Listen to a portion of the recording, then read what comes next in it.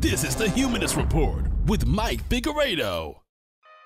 The Humanist Report podcast is funded by viewers like you through Patreon and PayPal. To support the show, visit patreon.com/Humanist Report or become a member at humanistreport.com. Now, enjoy the show. Welcome to the Humanist Report podcast. My name is Mike Figueredo, and this is episode 235 of the program. Today is Friday, April 3rd, and before we get started, I want to take some time, as usual, to thank all of our newest Patreon, PayPal, and YouTube members, all of which signed up for the very first time to support us this week or increased their monthly pledge, and that includes Artem Kozrenko, Charlie Henderson, Erica Johnson, Espinoza Jennings, Finn Ove Corner, Heather Barassa, Ermi Zen, Joel, Jonas Eichel, Kaylee, Left Hemisphere, Michael DeMarco, Nancy Hodgson, Rose Blake, Sean Best, and Yazin Youssef. So thank you so much to all of these kind individuals. If you'd also like to support the show and join the independent progressive media revolution, you can do so by going to humanistreport.com/support, patreon.com/humanistreport, or by clicking join underneath any one of our YouTube videos as usual. So we've got a great show for you guys. This week, we will talk about where we're at when it comes to COVID-19 and how the worst has yet to come. And in spite of this crisis, Joe Biden is still refusing to even consider Medicare for all. Democrats think Bernie's presence in the race is hurting Joe Biden, and we'll compare Joe Biden's enthusiasm to Donald Trump's at this point in time. Also, a Joe Biden surrogate rushed to delete her tweets after Joe Biden was accused of sexual assault. And in spite of the media's silence, one Democratic Party establishment figure has decided to speak up. Howard Dean. I'll tell you what he had to say about the Me Too allegations of Tara Reade, and we'll discuss whether or not AOC has been compromised, and talk about the Amazon and Instacart worker strike. And we'll also have more stories, so sit tight. We've got a long episode for you.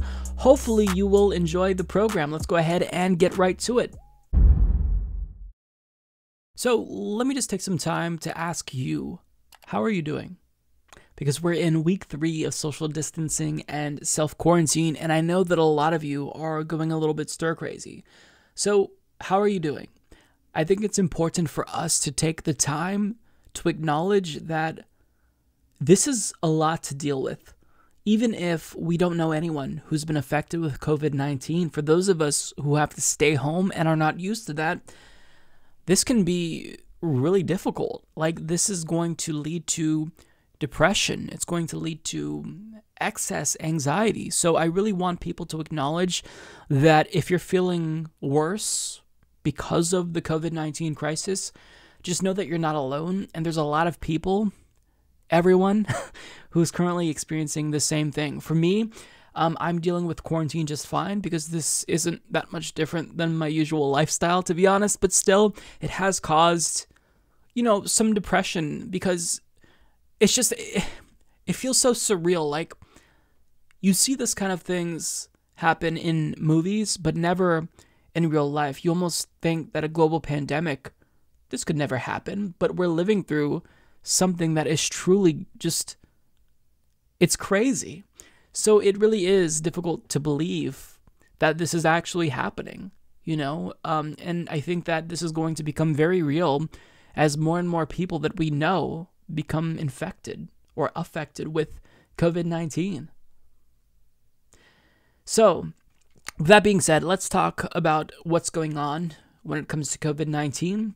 Last week, we left on a really terrifying note where Donald Trump and Republicans were insisting that we shouldn't allow the cure to be worse than the virus itself.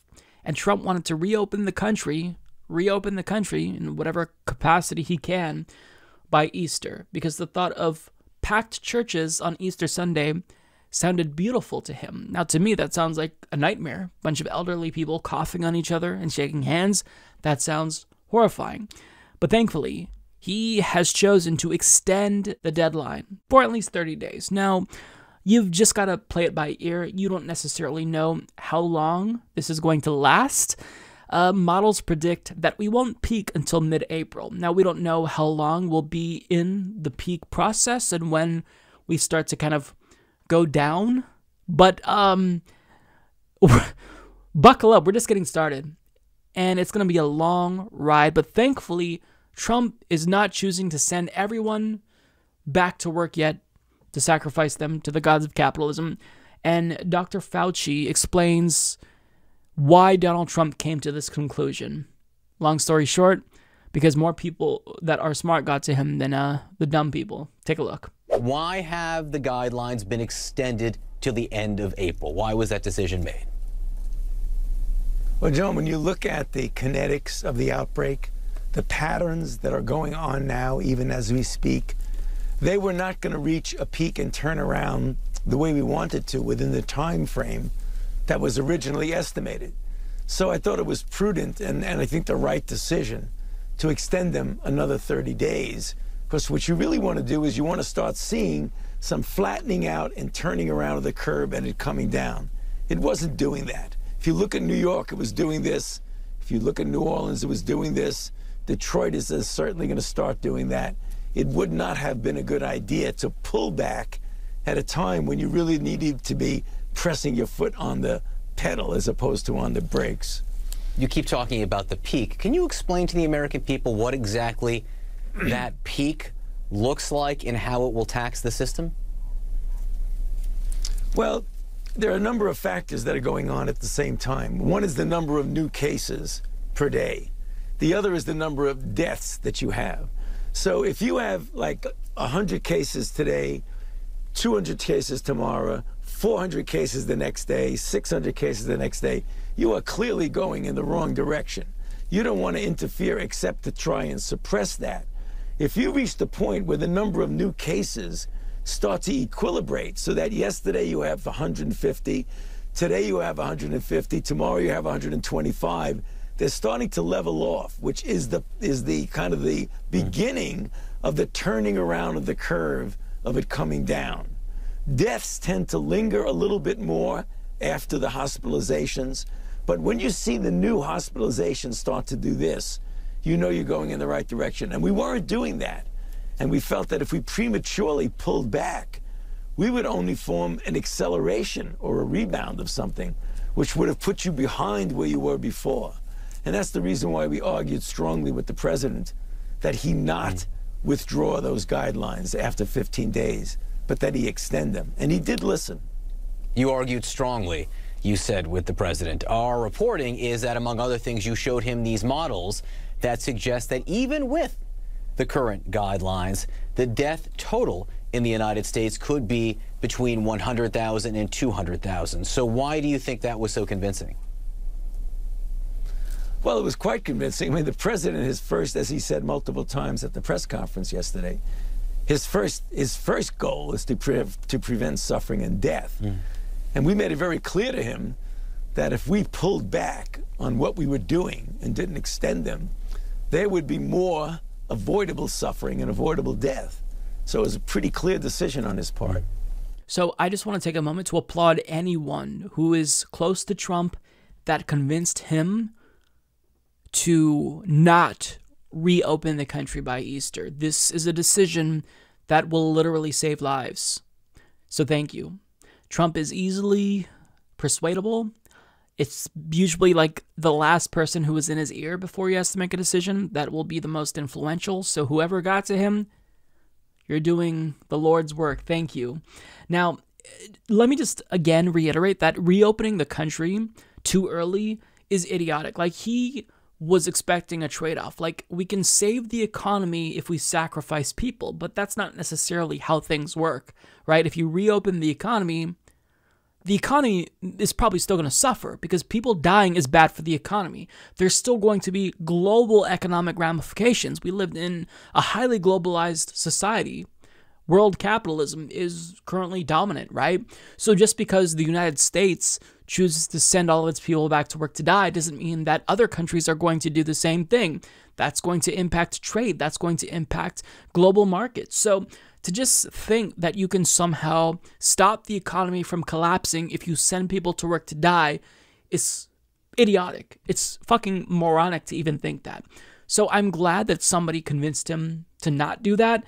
With that being said, this crisis is still very real, and Trump is still in charge ultimately. He's the leader, and he's the worst possible person to be the leader. And it's getting worse. And currently, the United States is the #1 country when it comes to COVID cases. The #1 country. And I want to share another Dr. Fauci interview where he kind of tells us a little bit of what to expect based on current models and what they project. Well, Dr. Birx said yesterday, as you know, that she doesn't think any city will be spared from this virus. How many cases do you think the U.S. will reach? 1 million cases? 10 million cases? Or do we not even have any idea? You know, Jake, to be honest with you, we don't really have any firm idea. There are things called models. And when someone creates a model, they put in various assumptions. And the model is only as good and as accurate as your assumptions. And whenever the modelers come in, they give a worst case scenario and a best case scenario. Generally, the reality is somewhere in the middle. I've never seen a model of the diseases that I've dealt with, which the worst case scenario actually came out. They always overshoot. So when you use numbers like 1 million, 1.5 million, 2 million, that almost certainly is off the chart. Now, it's not impossible, but very, very unlikely. So it's difficult to present. I mean, looking at what we're seeing now, you know, I would say between 100 and 200,000 cases, but I don't want to be held to that because deaths. I mean, we're going to have millions of cases, but I just don't think that we really need to make a projection when it's such a moving target that you can so easily be wrong and mislead people. What we do know, Jake, is that we got a serious problem in New York, we have a serious problem in New Orleans, and we're going to be developing serious problems in other areas. So although people like to model it, let's just look at the data of what we have and not worry about these worst case and best case scenarios. So I want to just stress here that this is speculation. It's based on models. There's really no way of knowing how many people will be affected and ultimately die because of COVID-19. But what Dr. Fauci says here, I mean, I just want you to think a little bit harder about this. He says it's not going to be, 1 to 2 million people, most likely. It's possible, right? It's within the realm of possibility, but it's highly unlikely. However, what we're looking at is probably 100,000 to 200,000 people dying.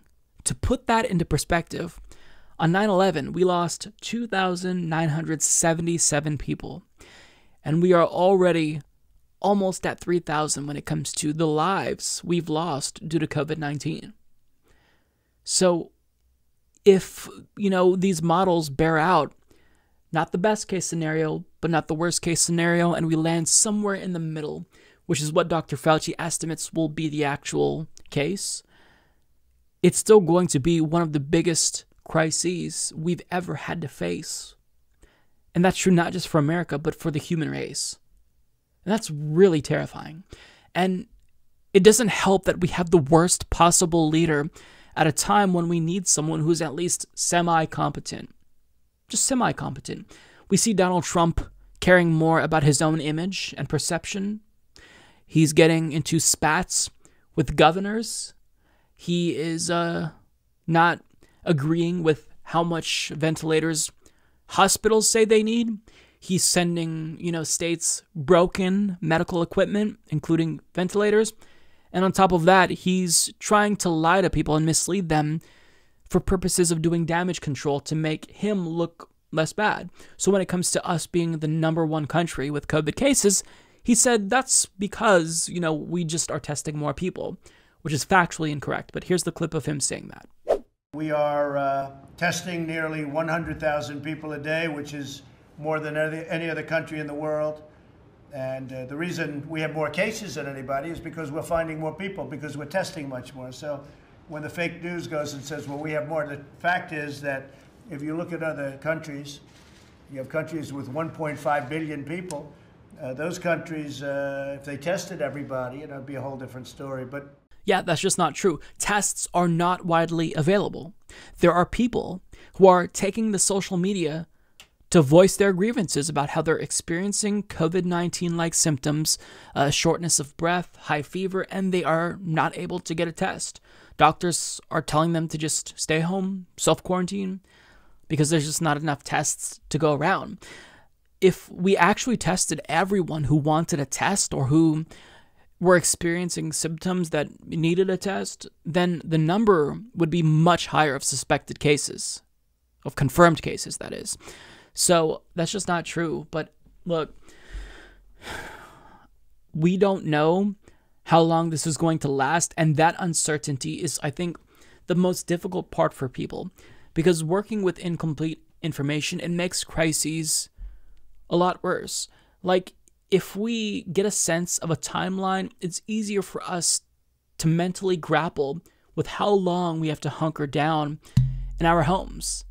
But the fact that we don't know, the fact that it's just kind of an open question, it makes it that much worse for people. And I really hope that in the future, we kind of have more measures in place to better prepare ourselves, not just for global pandemics, but any types of crises. And, I don't want to be even a bigger Debbie Downer here, but I don't think that this is going to be the last global pandemic.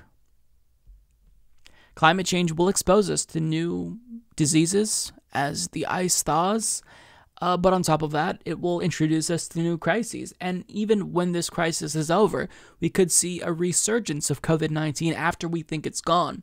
So we just have to be better prepared. We have to give people the option of seeing a therapist online, but that also means they have to be able to afford it, and not just afford it. They should be able to get it regardless if they can or can't afford it, right? Because affordability is something that is incredibly subjective. So as we enter, this new week, I just hope that people take time for themselves, find a way to treat themselves. If that means being a little bit lazy, lounging around the house, playing Animal Crossing, whatever you can do psychologically for yourself to cope, exercise in your house, do it.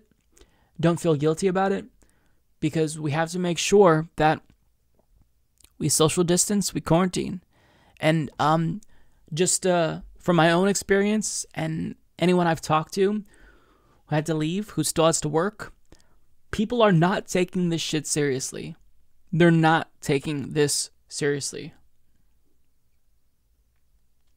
And we need to. There's a lot of people taking this seriously, but not everyone is. So if we all actually abided by what the CDC is recommending, then this would be over faster. That's what people need to realize. But it's impossible to get everyone to do the same thing, right? We can't force everyone to social distance and self-quarantine. So those of us who are behaving good, we are only as strong. This pandemic will only last as long as our most stubborn citizens and stubborn government officials. So we don't necessarily know when this will be over, but just understand that it will be over at some point in time. This, like all crises, will come to an end at some point. And that's what you have to keep telling yourself, as difficult as it is to imagine, because we're not even in the middle at this point. We're not even to the middle point. But just know, this isn't going to last forever. Things will be different afterwards, but there will be a degree of normalcy, at least in the sense that we can go to the store and not have to worry about getting exposed to it, or we can go to the movie theater and not worry about getting exposed. So just try to tell yourself that and do what you need to do. Any psychological crutches that you have, video games, like indulge yourself. If you have food at your house that's unhealthy, eat it. Just try to give yourself a pass during this time, because we have to do everything we can to stay sane, because it's tough currently. I know. Some Amazon warehouse workers in New York and Instacart workers nationwide have announced on Monday that they are going on strike, because since they're considered essential during this global pandemic, well, their health and well-being should also be considered essential. But they are saying that their employers aren't taking their concerns about coronavirus seriously. Hence, they're striking until their demands are met. So for more on this story, we go to Alina Salika and Shannon Bond of NPR, who report some Amazon warehouse workers in Staten Island, New York, and Instacart's grocery delivery workers nationwide walked off their jobs on Monday. They're demanding stepped-up protection and pay as they continue to work while much of the country is asked to isolate as a safeguard against the coronavirus. The protests come as Amazon and Instacart have said they plan to hire tens of thousands of new workers. Online shopping and grocery home delivery are skyrocketing as much of the nation hunkers down and people stay at home following recommendations from federal and local governments. This has put a spotlight on workers who shop, pack, and deliver these high-demand supplies. Companies refer to the workers as heroes, but workers say their employers aren't doing enough to keep them safe. The workers are asking for a variety of changes. Workers from both Amazon and Instacart want more access to paid sick time off. At this time, it's available only to those who have tested positive for the coronavirus or get placed on mandatory self-quarantine. Amazon workers want their warehouse to be closed for a longer cleaning with guaranteed pay. Instacart's grocery delivery gig workers are asking for disinfectant wipes and hand sanitizer and better pay to offset the risk they are taking. Workers at Amazon's Staten Island facility have said that multiple people at the warehouse have been diagnosed with COVID-19. Some of them plan to walk off the job on Monday to pressure the company to close the warehouse for an extended deep cleaning. At Amazon, which employs some 800,000 people, workers have diagnosed positively for COVID-19 in at least 11 warehouses, forcing a prolonged closure of at least one warehouse in Kentucky. Now, what they're asking for, I think, is perfectly reasonable. So these demands shouldn't be very difficult for these companies to meet, and I would encourage all of you to not cross the picket line. Do not shop at these companies as they have these negotiations, and we have to show solidarity with the workers. These are things that should not have to be asked for. They should just be automatically provided to workers. But the fact that we have Amazon, a company where they're literally asking employees to donate their sick time to people with COVID-19 rather than just offering extended paid sick leave to everyone, it's just, we shouldn't have this happening. Now, of course, we need to have federal protections codified into law, but the mere fact that workers have to ask for these things, hand sanitizer, extra paid sick leave during a global pandemic, it shows you the priorities of corporate America. They don't care about their workers. To them, their workers are easily replaceable, right? It doesn't really matter if they get sick or they die even. They see them as just cogs in a machine that they can easily replace with someone else who's desperate. Lots of people are losing their jobs, so likely, they're going to turn to these types of jobs in the gig economy, right? Uber Eats, Instacart. So right now, they probably don't really feel like they have to pay attention to their workers because they're not going to do it just out of the goodness of their heart. But if we all choose to not shop at these outlets, use these services until they meet the demands, maybe they'll actually take their employees seriously. Now, I do want to share a video of the protests and just let you see what they have to say. At least one Amazon worker has to say. I think that this is perfectly reasonable.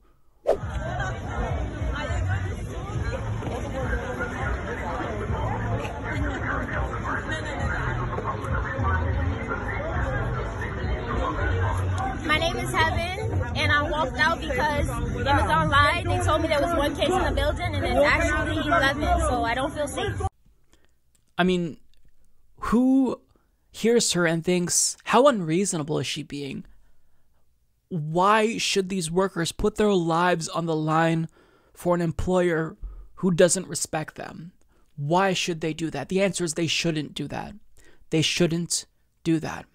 And, finally, as someone who formerly worked in fast food and retail, it's nice to see people finally pay lip service to us and say, hey, we really appreciate you, braving the storm, so to speak, and working during this crisis.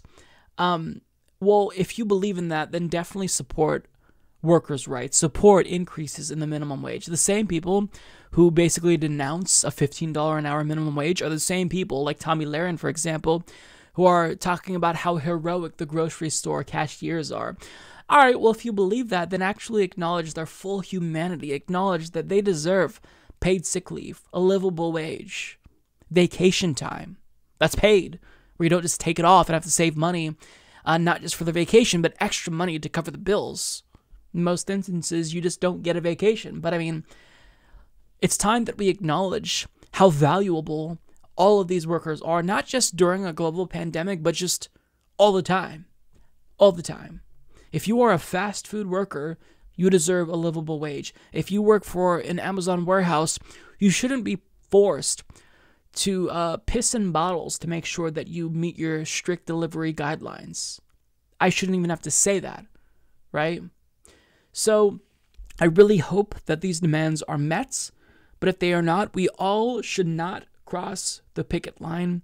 Do not support these companies if they are not going to support their employees, because if they know that this protest isn't going to affect their bottom line, if they know that customers are still going to shop there and not pay attention, they're going to replace all these workers and just hire other people, because there's lots of people looking for work currently because they're losing their jobs because of this pandemic. And in these industries, and Amazon and Instacart and Uber Eats, they're going to be booming currently, these delivery services. So they can't, capitalize on this crisis by just, treating their workers like garbage. They have to acknowledge that we see as consumers what they do and how they treat their workers, and we will respond accordingly if they don't choose to value their employers. So I hope that this is effective, and I hope that they get all that they want and more, because they deserve it. Everyone deserves this. So last week we learned that Bernie Sanders will be staying in the race for the foreseeable future. In fact, he intends on debating Joe Biden if he isn't a coward and actually chooses to debate Bernie Sanders. But predictably, Democrats, specifically the Democratic Party establishment, they're not too happy with Bernie Sanders' decision, because they want him to drop out immediately so that way we can wrap this thing up and coronate Joe Biden. And because that's not happening, well, they are having a meltdown. And this article from the Washington Post explains the situation, I think, really well. And let me just tell you, their tears are delicious. Quote, behind the growing fear among many Democrats that Senator Bernie Sanders' continued presence in the presidential race could spell doom in November is the belief that they've seen it happen before in the last campaign. Although Sanders has long pledged to do all he can to help the eventual nominee defeat President Trump, Democrats are still haunted by the last grueling battle, which didn't end after it became clear that Clinton would be the nominee, and instead stretched into the summer convention and beyond. Then, as now, an impassioned band of Sanders supporters voiced their displeasure loudly and widely, sometimes echoing the harshest attacks of Trump and his allies with little reproach from Sanders. So we're just like the MAGA chuds, according to them. Moved by an urgency to come together against Trump as the coronavirus pandemic has upended the presidential race, some party leaders feel that Sanders should end his campaign and help the Democratic Party position itself for the November general election. Quote, I just think it's a terrible decision for him to make because he looks very selfish, said former Democratic Senator Barbara Boxer of California, who backs Biden. If Sanders is genuine about going all in to defeat Trump, then get out, she said. Although Sanders personally is not waging a scorched earth campaign against Biden, some of his most visible supporters continue to rail against the former vice president's policy ideas and question his cognitive abilities, a trend that worries party leaders. Senior Democrats have expressed concern in recent days that Sanders is once again obliquely giving his supporters permission to continue to question Biden's fitness as the Democratic nominee. There is growing anticipation for him to start to help, said one senior Democratic strategist who spoke on the condition of anonymity to speak more frankly about the concerns. For his movement to be successful, he needs to find the right way to land the plane at the Joe Biden International Airport. Among the moderates, there remains a frustration that the Sanders forces demand that the winning primary candidates conform to his views and not the other way around. They suggest the situation is even more dire this year than in 2016, given the party's antipathy toward Trump. So a couple of things stand out to me. The first is that they are very clearly, explicitly, blaming Bernie Sanders and his supporters for Hillary Clinton's loss in 2016. Let me remind you, she didn't set foot in Wisconsin, but Bernie's to blame. So they're saying, well, look, you already helped Hillary Clinton lose in 2016, so do you really want that to happen again? Now, the second thing is that they want him to drop out, because if he doesn't, then he's being selfish. There was a quote from a former Clinton aide who said, look, we shouldn't pretend like Bernie cares about anything but himself. I'm paraphrasing, but that was the sentiment.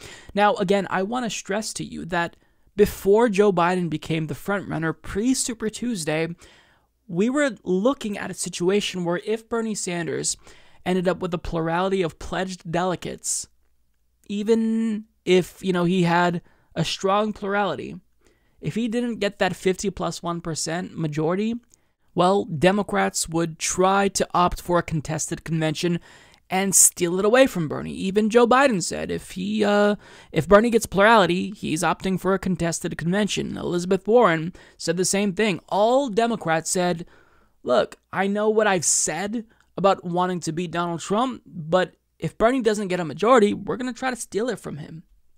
But it's funny because now that the shoe is on the other foot, they're not really saying that. They're screaming, Bernie, what are you doing? Get out! Do you not see that Donald Trump is the president and we need to defeat him? Well, where was that energy a couple of weeks ago, before Super Tuesday?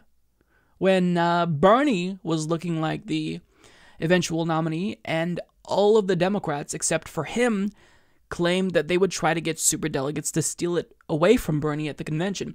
Where was that energy then? Where was the urgency to defeat Donald Trump back then when it looked like Bernie Sanders was going to be the nominee? It's funny how quickly they moved the goalpost, right? All of a sudden, defeating Donald Trump is really important. It's priority number one. It wasn't before Super Tuesday, but now it really is. And, staying in the race is the worst thing that Bernie can possibly do. Imagine if Bernie actually said, no, I'm going to opt for a contested convention and try to get superdelegates to steal it away from Joe Biden and give it to me. Imagine if he said that. There would be like shrieks from all the Democratic Party establishment members nonstop, right? But he's very politely opting to stay in the race and not even go negative against Joe Biden. And they're still losing it. These people are hypocrites and they stand for absolutely nothing. And it's interesting to me how they are shamelessly suggesting that, getting Bernie supporters to back Biden, it's not Biden's responsibility. Actually, it is Bernie's responsibility. A former Obama advisor actually said this pretty explicitly in response to a tweet from ABC News, which says that 15% of Bernie Sanders supporters would back Trump over Biden. Well, this is what Ben LaBolt had to say. This is a huge problem and something Bernie Sanders needs to work on every day from now until November. He is responsible for the outcome with this segment of voters, and his effort to persuade them to support Joe Biden should start today. So it's not Joe Biden's responsibility to win over Bernie Sanders supporters. It is solely Bernie Sanders' responsibility to get his supporters to back Biden, in spite of zero concessions being made at this point in time. Like, do you see how ridiculous this is? I feel like the only people who can see how hypocritical the Democratic Party establishment is are progressives. Like, nobody else can see it. Centrists don't care at all that every other contender wanted to steal the nomination away from Bernie Sanders just a couple of weeks ago, but all of a sudden, now that the race is down to two people, just the fact that Bernie Sanders is in the race is heresy. They have a different set of standards that apply to you, that apply to Bernie Sanders and progressives, that they don't apply to themselves. And this shouldn't surprise anyone. If you've been following Democratic Party politics and intra-party warfare, their goal is to crush the left. They don't want to win over the left. They'd rather lose than actually adopt any of the policies offered by the left. Their goal is to silence the left and get them to acquiesce. But adopting their policies to get their votes, not going to happen. They're not interested in that. They would rather lose to Donald Trump because, again, they have no reason to support Joe Biden over Donald Trump. Think about this. If you are just a member of the House of Representatives in the Democratic Party, how does having Donald Trump as president affect you more than a Joe Biden presidency? Well, in some ways, it's better. It might be worse for the country, but you can fundraise off of Donald Trump. That's been a really lucrative strategy for Democrats. On top of that, you don't have to do jack shit. You don't have to piss off the base by actually proposing, policies like, or shooting down policies like Medicare for All. You can just pass a bunch of policies and say, we really tried to pass them, but our hands are tied because Mitch McConnell won't let us vote on them. Like, you can do all of that. There's a lot of excuses if Trump is president. But if Biden is president, all those excuses kind of just go away. And now you kind of have to put up, right? You kind of have to put up or shut up. And it's easier for them to kind of just sit on their asses for another 4 more years, watch the country go to shit, and fundraise off of Donald Trump. The situation is really grim, and the fact that we are forced to share a party with Democrats, it shouldn't happen. The left should have their own party, and corporate Democrats should have to share a party with Republicans because they are more ideologically aligned. The only thing, in theory, that progressives agree with the center on are social issues, but Democrats don't even care about that. They've proven they couldn't care less about that. I mean, when it comes to this Me Too issue, which is hugely significant, what have Democrats done? After crying about Brett Kavanaugh and Dr. Christine Blasey Ford's allegations, they're silent when it comes to Joe Biden. So anything that they claimed to believe in, they don't in actuality. It's lip service. Because if they abandon, their support for social issues, then they have nothing to pitch to the left. They can't say, well, at least we're better on trans issues. At least we're going to look out for marginalized people a little bit more. But when push comes to shove, they never, ever deliver. So, I mean, I don't even know what to say anymore. This isn't surprising, but the Democratic Party is going to do the same exact thing they did in 2016.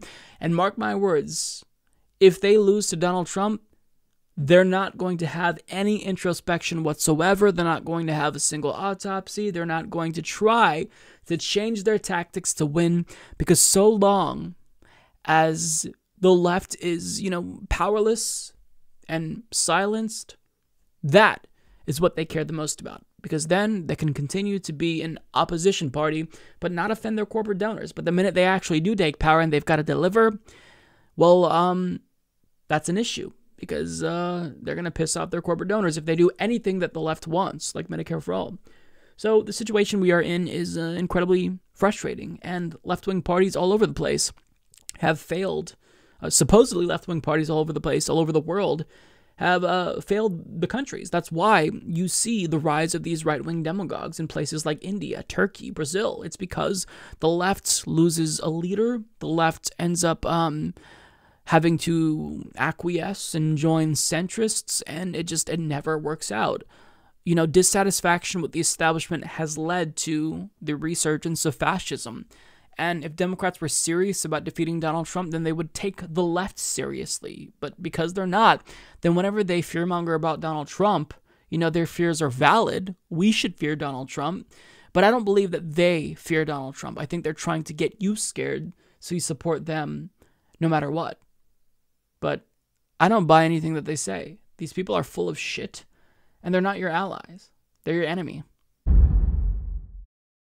So with Joe Biden being the Democratic Party's frontrunner, you would think that currently, if he genuinely wanted to win, he would be doing everything in his power to win over Bernie Sanders supporters. Now, one thing that he could do that might help is endorse Medicare for all. I say might because none of us would believe that he actually believed in it, but if he at least endorsed the idea of Medicare for all, it would give Bernie Sanders supporters just a little indication that maybe he's serious about winning us over, but he's not willing to do that. But putting politics aside, let's say he didn't want to embrace Medicare for all for purposes of political expediency. He should at least reconsider his current position out of necessity, given the global pandemic that we are dealing with, because before this pandemic hit, he claimed that he would veto Medicare for all. Okay, that's horrible. You're a bad person, because 68,000 lives would be saved, according to a Yale study, every single year if we passed Medicare for all. But if you actually cared about the people, this global pandemic, if nothing else, should get you to rethink your position. Now, the way that COVID-19 is going to have a very direct impact on our lives isn't just through, social distancing and self-quarantining. It's going to be on healthcare costs, to where even if you're one of the lucky ones who don't get COVID-19 or know anyone, this still may affect you, because health insurance companies are going to raise the costs, because that's the only way that they're going to be able to recoup what they've lost fighting this pandemic. And this headline from the New York Times explains it well. Coronavirus may add billions to the nation's healthcare bill. Insurance premiums could spike as much as 40% next year, a new analysis warns, as employers and insurers confront the projected tens of billions of dollars in additional costs of treating coronavirus patients. So I want you to think about that before we go into the article. Insurance premiums could jump to as high as 40%. So even if you personally don't get COVID-19, people who are on the same health insurance plan that you're on will. And this is going to cost the insurance companies millions of dollars to pay for the treatment and whatnot. So, the costs are going to go up because they're not just going to eat that loss. These are businesses, remember. Their number one goal is to make money, not provide people with healthcare. So they're going to pass that cost on to the consumer rather than just eating it themselves, not taking an extra bonus. And it really shows why private insurance companies should not exist. We should abolish them and opt for single payer at a minimum, a national health system at a maximum. But let's get to the story because I think it's very telling about the current situation. Reed Abelson reports, with so much still uncertain about how widespread hospitalizations for coronavirus patients will be around the United States, a new analysis says premiums could increase as much as 40% next year if the pandemic results in millions of Americans needing hospital stays. Health plans went into 2020 with no hint of coronavirus on the horizon, said Peter V. Lee, the executive director of Covered California, the state insurance marketplace created under the Affordable Care Act, which conducted the analysis. To protect businesses and individuals from sharply higher rates, he supports a temporary federal program that would cover some of these costs. No insurer, no state planned and put money away for something of this significance, Mr. Lee said. Insurers and employers are already prodding Congress to consider helping them pay for a crisis by setting up a special reinsurance program that would cover the most expensive medical claims. The federal government would fund the program to lower the amount being paid by employers and insurers. While insurers have enjoyed strong profits in recent years, they say the cost of the pandemic could be overwhelming, especially to employers and workers already struggling to pay for coverage. Without help lowering their costs by having government pay for the most expensive hospital stays, Mr. Lee warned that insurers are likely to seek rates that are double their additional costs from the virus. Their costs go up 20%, Mr. Lee says. Rates could jump as much as 40% in 2021. So just pause and really think about this. Think about how disgusting this is. We are told to pull ourselves up by our bootstraps. We're told that, if we have an emergency that we can't afford, maybe we should have saved that money. Maybe we shouldn't have bought that new iPhone. Maybe we shouldn't be buying coffees. Maybe we should, save that money for a rainy day. Well, why isn't the government telling the CEOs and CFOs and COOs of these companies, hey, rather than pocketing the profits that you made, why didn't you guys save for a global pandemic? Why didn't you put away money for a situation like this? Why is the first thing that you're doing is crying to the government for help, begging for corporate socialism? That's unacceptable. And really what's hilarious to me is after spending 4 years trying to convince us how much we love our employer-based private health insurance plans, well, they're really not doing a good job of making the case for themselves in favor of their existence. They're making the case against themselves, because if you can't weather this storm, so to speak, during a global pandemic, then why should we have private insurance companies? Maybe the government should be the sole insurer of Americans. Maybe the government should be the single payer if these private companies are going to beg the government for help anyways. Why should we put more money into a private system when the government can just offer socialized insurance to Americans? And that's at a minimum. I'm getting to the point where Medicare for all just isn't enough. I want a national health system because these private insurance companies, private hospitals, maybe they can't deal with a global pandemic sufficiently. Maybe we need a full-on Great Britain model, right?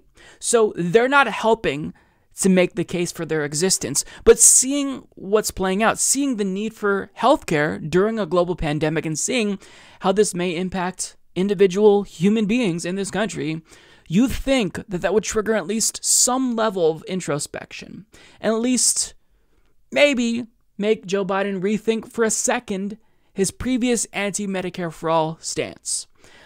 But he's not doing that. Asked about this in an interview, whether or not, he would consider softening his stance towards Medicare for all, he unequivocally said, nope, not going to do it. Take a look. I do have one final question for you, because as you've been seeing, our healthcare system seems to be crumbling underneath this crisis. There is not enough. There's not enough support for the healthcare system. There's not enough support for the American people inside of the healthcare system.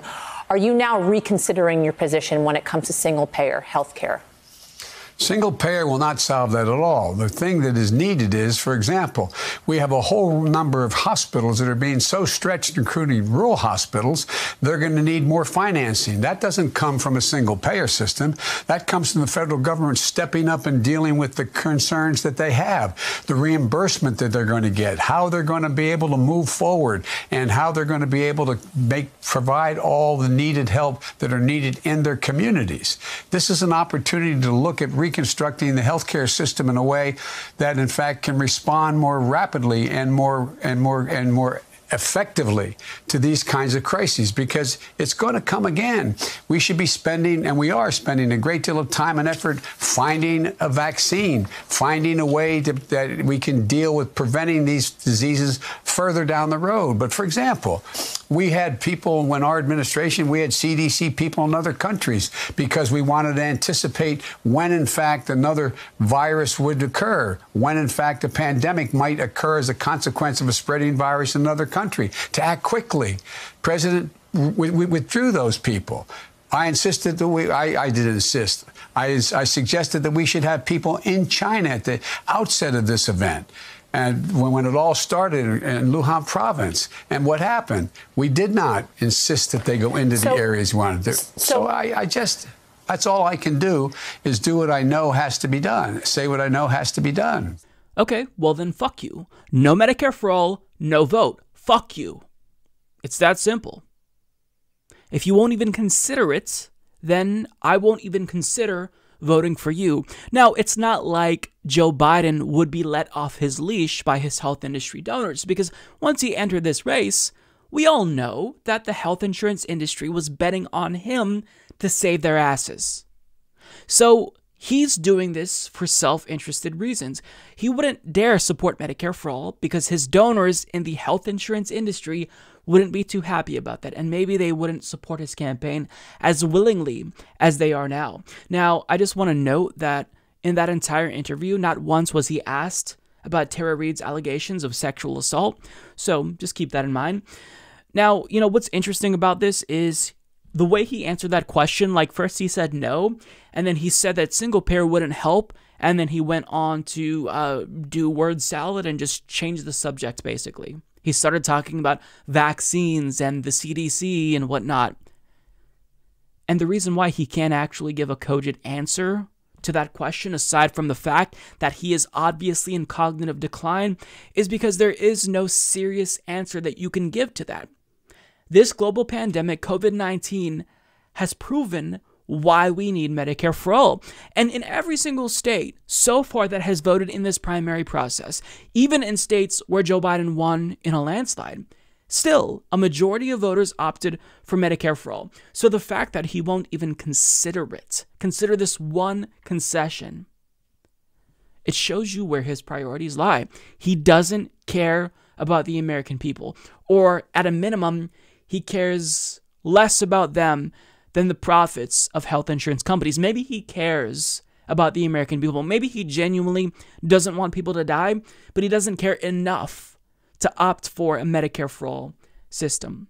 Now, what's funny is that he still wants to pretend as if he's the hero. He tweeted out, "Let me be clear, no one should have to pay for coronavirus testing or treatment," to which Astra Taylor responded saying, "Then why should they have to pay for chemo?" Exactly. If you think it's unreasonable to make people pay for treatment for something that's out of their control, that they would choose not to get, why can't we extend that logic to other sicknesses? Why are we suddenly making an exception for COVID-19. Kamala Harris tweeted the same thing. I thought she supported Medicare for all at one point in time. What a big joke that turned out to be.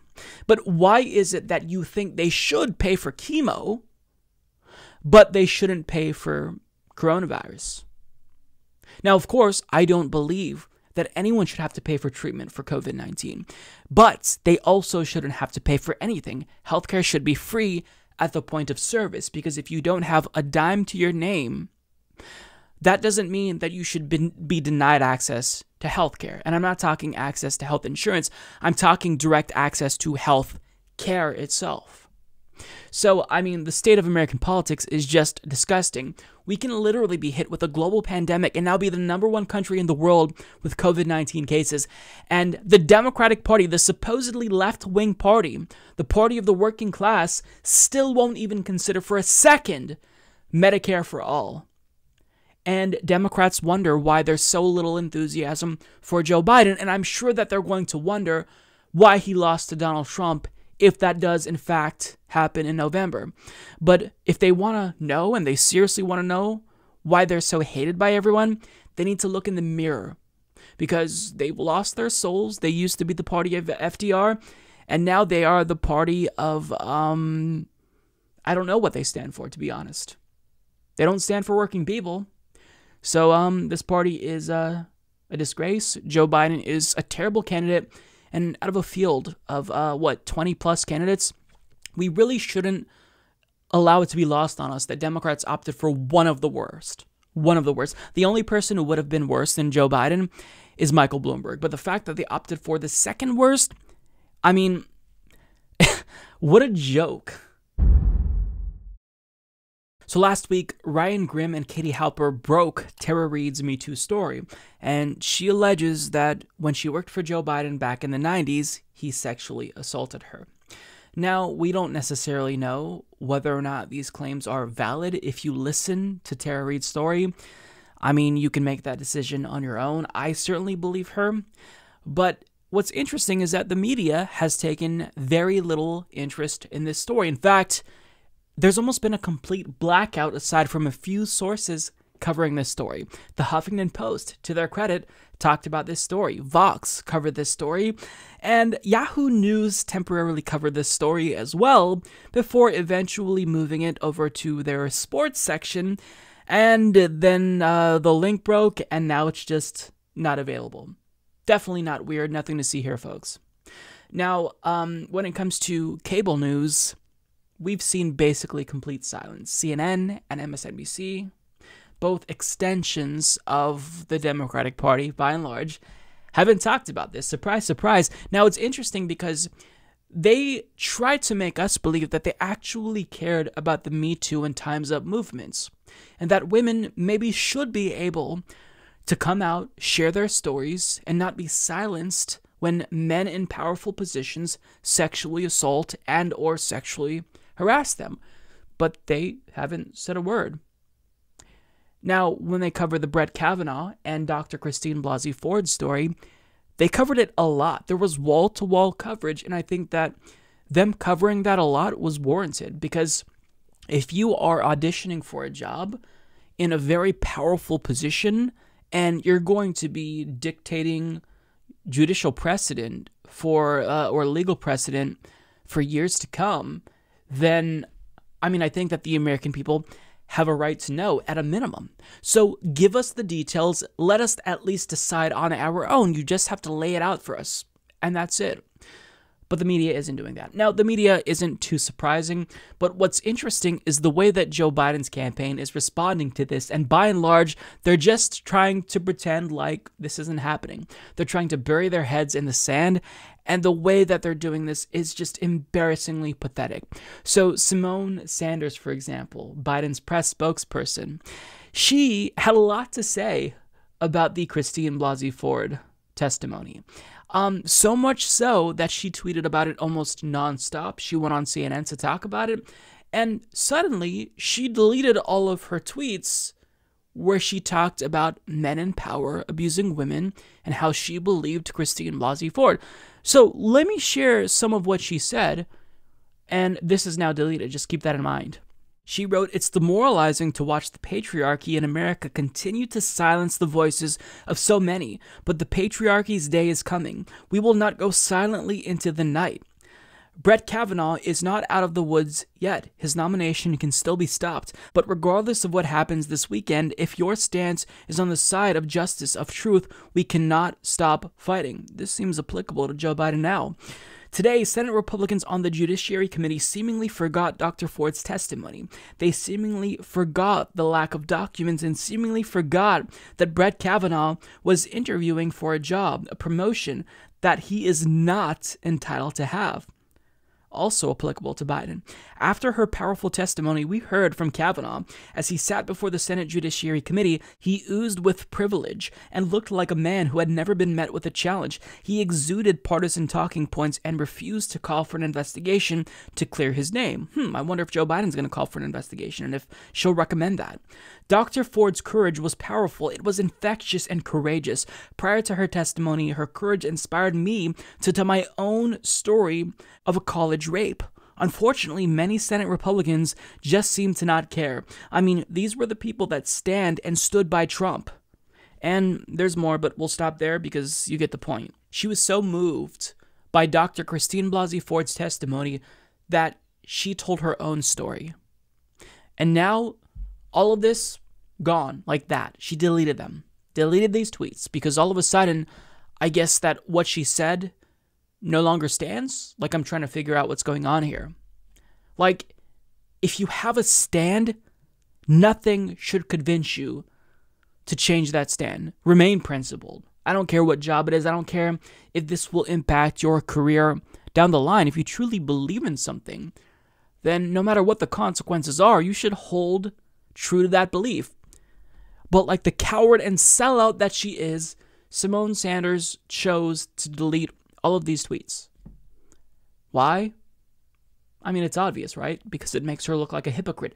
Everything that she said about Brett Kavanaugh can be applied to Joe Biden, in this instance with Tara Reade. And she knows that. And she doesn't want to jeopardize her opportunity to be the White House press secretary for Joe Biden. She wants a job. She wants a future in politics. So she knows sometimes, you've got to roll over on your principles and bite the bullet, all to make sure that people in power don't get hurt by these types of claims. This is exactly why the Me Too movement came to fruition, right? Was it not so that way women felt like they had the right to come out and share these allegations against men who were previously thought to be untouchable, men with wealth in positions of power? Like, what was all the point of that? What was the point of the Me Too movement if some of the loudest cheerleaders of this movement all of a sudden are brushing everything they set aside and making an exception for Joe Biden? What was the point of all of that? It's sad. It's really sad. Because think of the message that this sends to victims of sexual assault and rape. You know what? Your voice matters unless you come out against someone and your claim is kind of inconvenient for us because we're trying to win an election. It's embarrassing. Now, I want to share this clip from Simone Sanders on CNN. I believe she was still a CNN contributor at this time before she worked for Biden. Listen to what she said about Dr. Christine Blasey Ford and Brett Kavanaugh. I don't care. It's been 20 years, 50 years. I would come forward because I don't think anyone that has ever done that, whether it was once in their life or 50 times, deserves to sit at the highest precipice of power. I totally agree with that. So but you have no knowledge whether Brett Kavanaugh did what that person did. It doesn't matter. I believe Christine Ford because when you to come forward, she has no, there's no enticements for her to come forward and to have her life destroyed, to have folks sit on panels such as these and even others and have the Senate, the leader in the Senate, basically tear down her character and assert that she's a liar. So there's no incentive for her to come forward except to tell the truth. So why doesn't any of what you said about Brett Kavanaugh and Christine Blasey Ford apply to Joe Biden and Tara Reade? Explain that for me, Simone Sanders. Let's go through what she said. Quote, "I don't think anyone who's ever done that, whether it's been once in their life or 50 times, deserves to sit at the highest precipice of power." Apparently you don't believe that anymore. Quote, "I believe Christine Ford because to come forward, There's no enticement for her to come forward and to have her life destroyed. There's no incentives for her to come forward except to tell the truth. Are you going to extend that same logic to Tara Reade?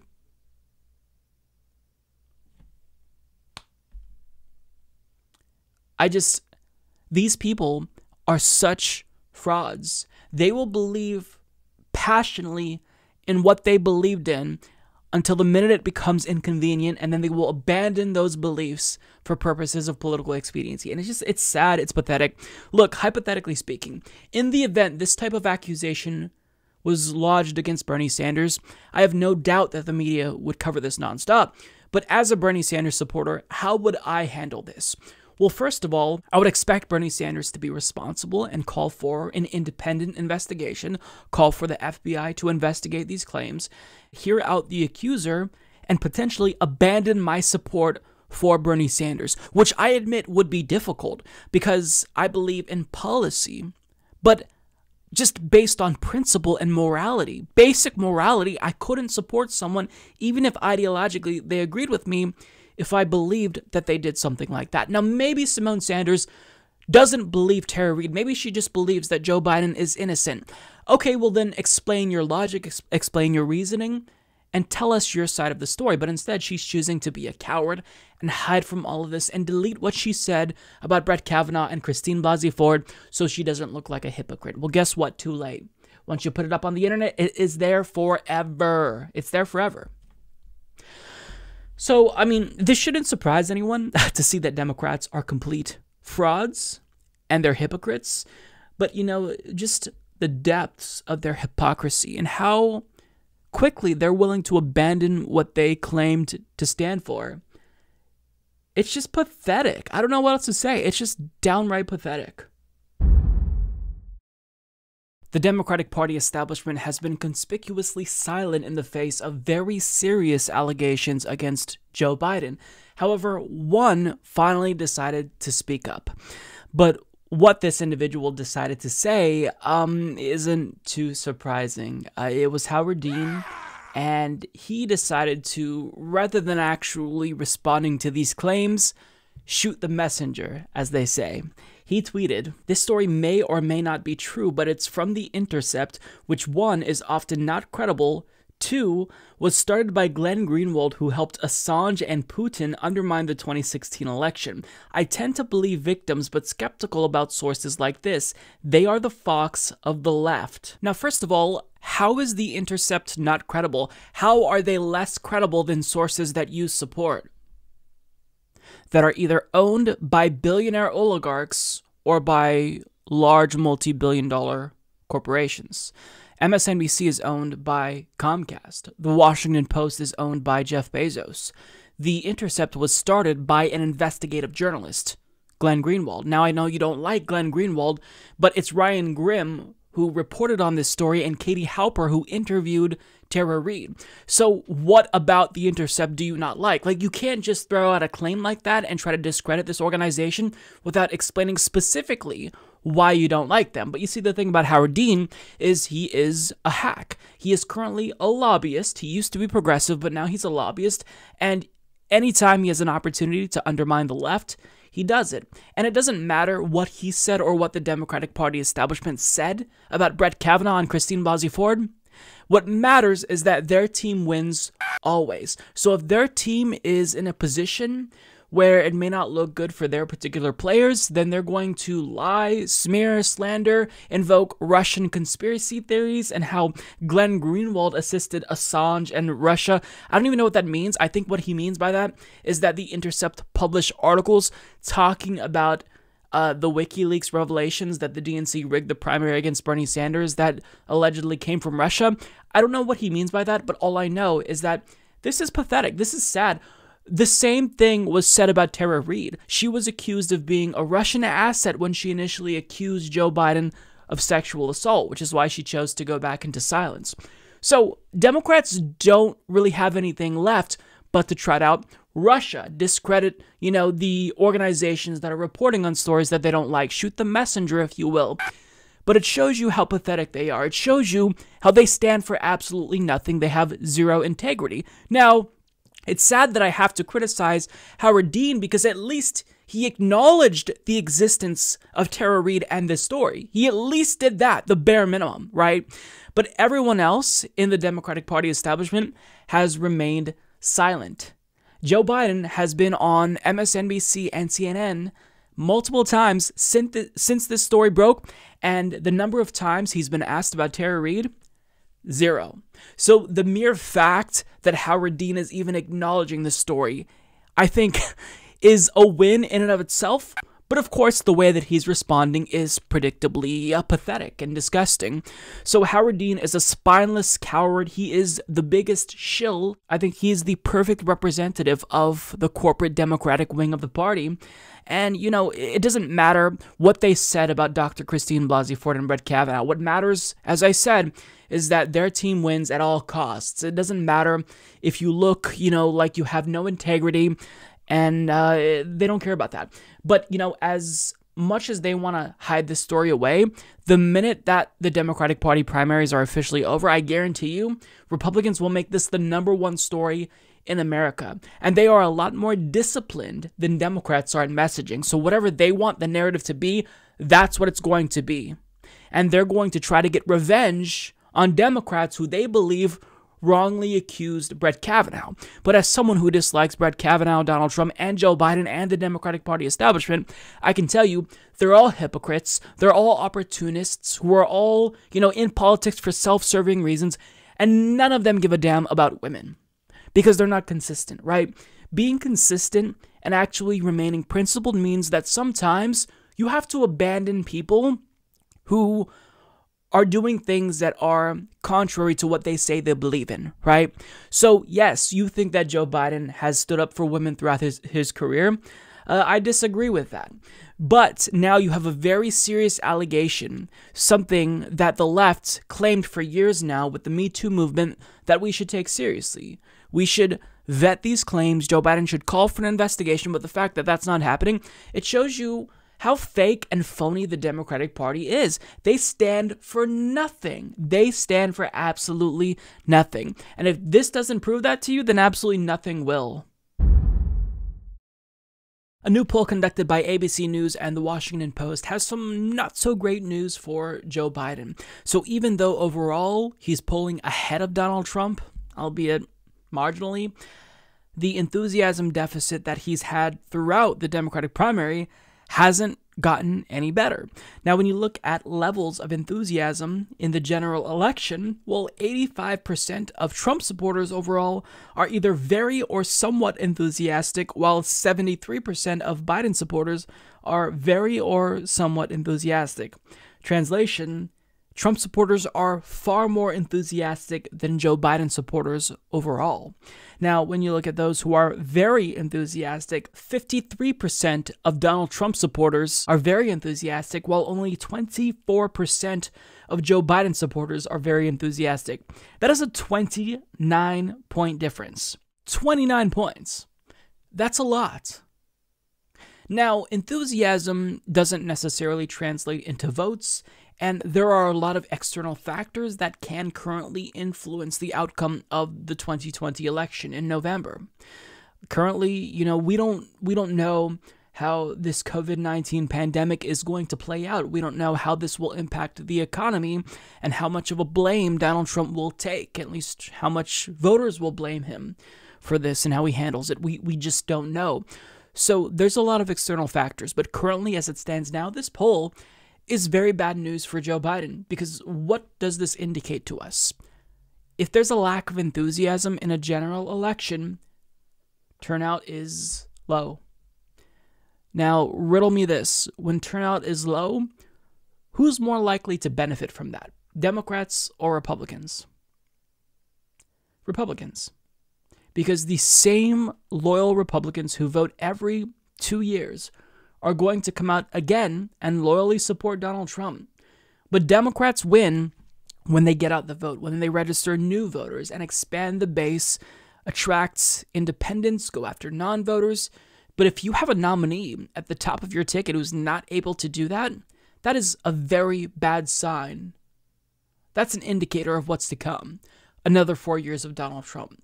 Now, ABC News puts these numbers into context for us. Perhaps the Democrats' biggest risk is under the surface, in Trump's big advantage in backers who are very enthusiastic about supporting him.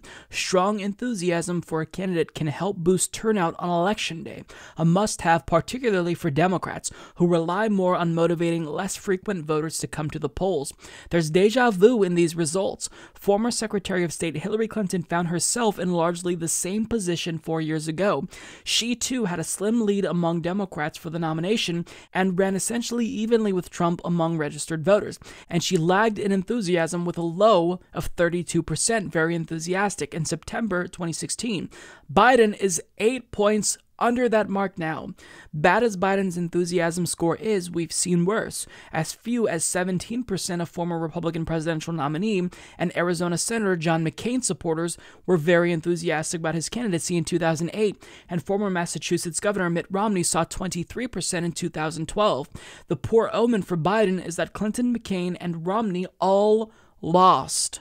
And the fact that Joe Biden is 8 points behind where Hillary Clinton was, and she lost to Donald Trump, Biden's probably going to lose. I'm just going to say that. Biden is probably going to lose. That's not a foregone conclusion, but if you nominate Joe Biden, you get Donald Trump for another 4 years.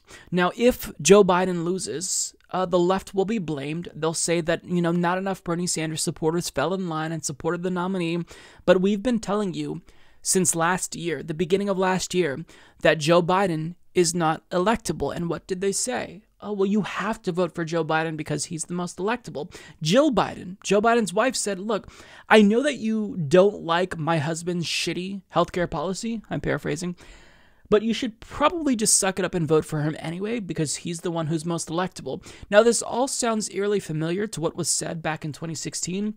We were told that Hillary Clinton was the most electable. So they used the exact same playbook, and Democratic voters fell for it again. Because guess what? They agree with Bernie on the policies.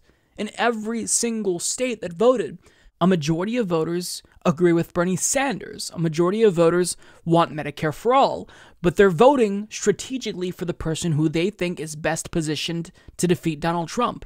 And, part of this is the media brainwashing them, constantly getting them to think that if they want to beat Donald Trump, which is basically their number one goal, they have to go for Joe Biden. So maybe you don't like Joe Biden, but, do you really want to beat Donald Trump or do you not? If you want to beat Trump, you've got to go for Joe Biden.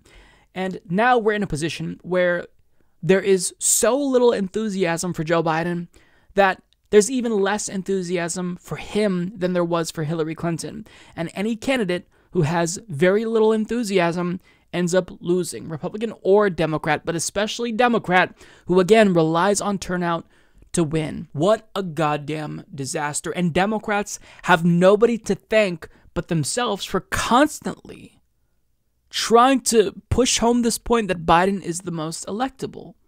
Biden did it too, but the media didn't have to fall in line. The media didn't have to do that. But here we are again. It's so incredibly frustrating. And, the counterpoint will be, well, if, way more people are enthusiastic about Bernie Sanders, then why isn't he winning? And I hear you. But we all live in a bubble. All of us who, are very in tuned to what's going on in the Democratic Party primary, we are the exception, not the rule. So most people pay attention to presidential races in the general, not the primaries. So in the event Bernie Sanders were the nominee, I think his chances of winning would be better. I'm not going to say Bernie is, a sure bet, because nobody is. Donald Trump is more powerful now than he was back in 2016. Because he has that advantage of incumbency, and he's running on a strong economy, which persuades voters more often than not, even if that economy isn't benefiting everyone. So, this combination is terrible. Joe Biden is weaker than Hillary Clinton, and he's going up against a stronger Donald Trump. Put two and two together, he's going to lose. If he wins, it'd be a miracle, basically. So another 4 years of Donald Trump, I don't have to tell you what a disaster that will be. Donald Trump will almost certainly name at least one more Supreme Court pick. I'm honestly more concerned about the judges that he will appoint to lower courts, the federal judges. He's been very effective at doing that. I'm terrified at 4 more years of undoing what little progress we've made when it comes to climate change. Undoing the Affordable Care Act. Like, it'd be a disaster. But this is a disaster that Democrats have to own if it in fact happens, right? I'm rooting against Trump. I'm not rooting for Biden because he alone is a disaster, but I'm certainly not rooting for Trump, and I hope he loses. I hope Biden is able to beat him if he's the nominee, even if I'm not going to support him. But Democrats got to own this. This is what they did. They made their bed. Now they've got to lie in it. Obama, you've got to own this, bud. Sorry. You hid behind the curtain here, and you got everyone to consolidate, drop out, support Joe Biden.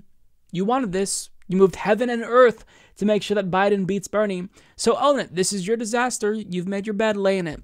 Democrats got to own this. They can't blame anyone but themselves. They knew that, running a moderate who was unlikable didn't work in 2016, so to think that it would work in 2020, it's just stupidity. So they've got to own this. This is their making, their disaster in the making, more specifically. They've got to live with it. They can't blame us. This is their doing. I have been a supporter of Alexandria Ocasio-Cortez since day one. She came on my show, I interviewed her, and then when she won, I had tears in my eyes because I truly believed that maybe that was the beginning of a new era in American politics. Maybe the left finally would actually be able to obtain power and affect change. But some of what AOC has been doing lately, it flies in the face of reason. What she's doing doesn't make sense. She's making political calculations that are very obviously antithetical to what the left wants, right? Now, I don't believe that we should tear down all of our allies. I think that we definitely need to hold them accountable. But what I do want people to understand is that when red flags present themselves very clearly to us, we have to take those red flags seriously, even if it might make us feel uncomfortable to do so. I had to force myself to fight through the cognitive dissonance to vet Tulsi Gabbard.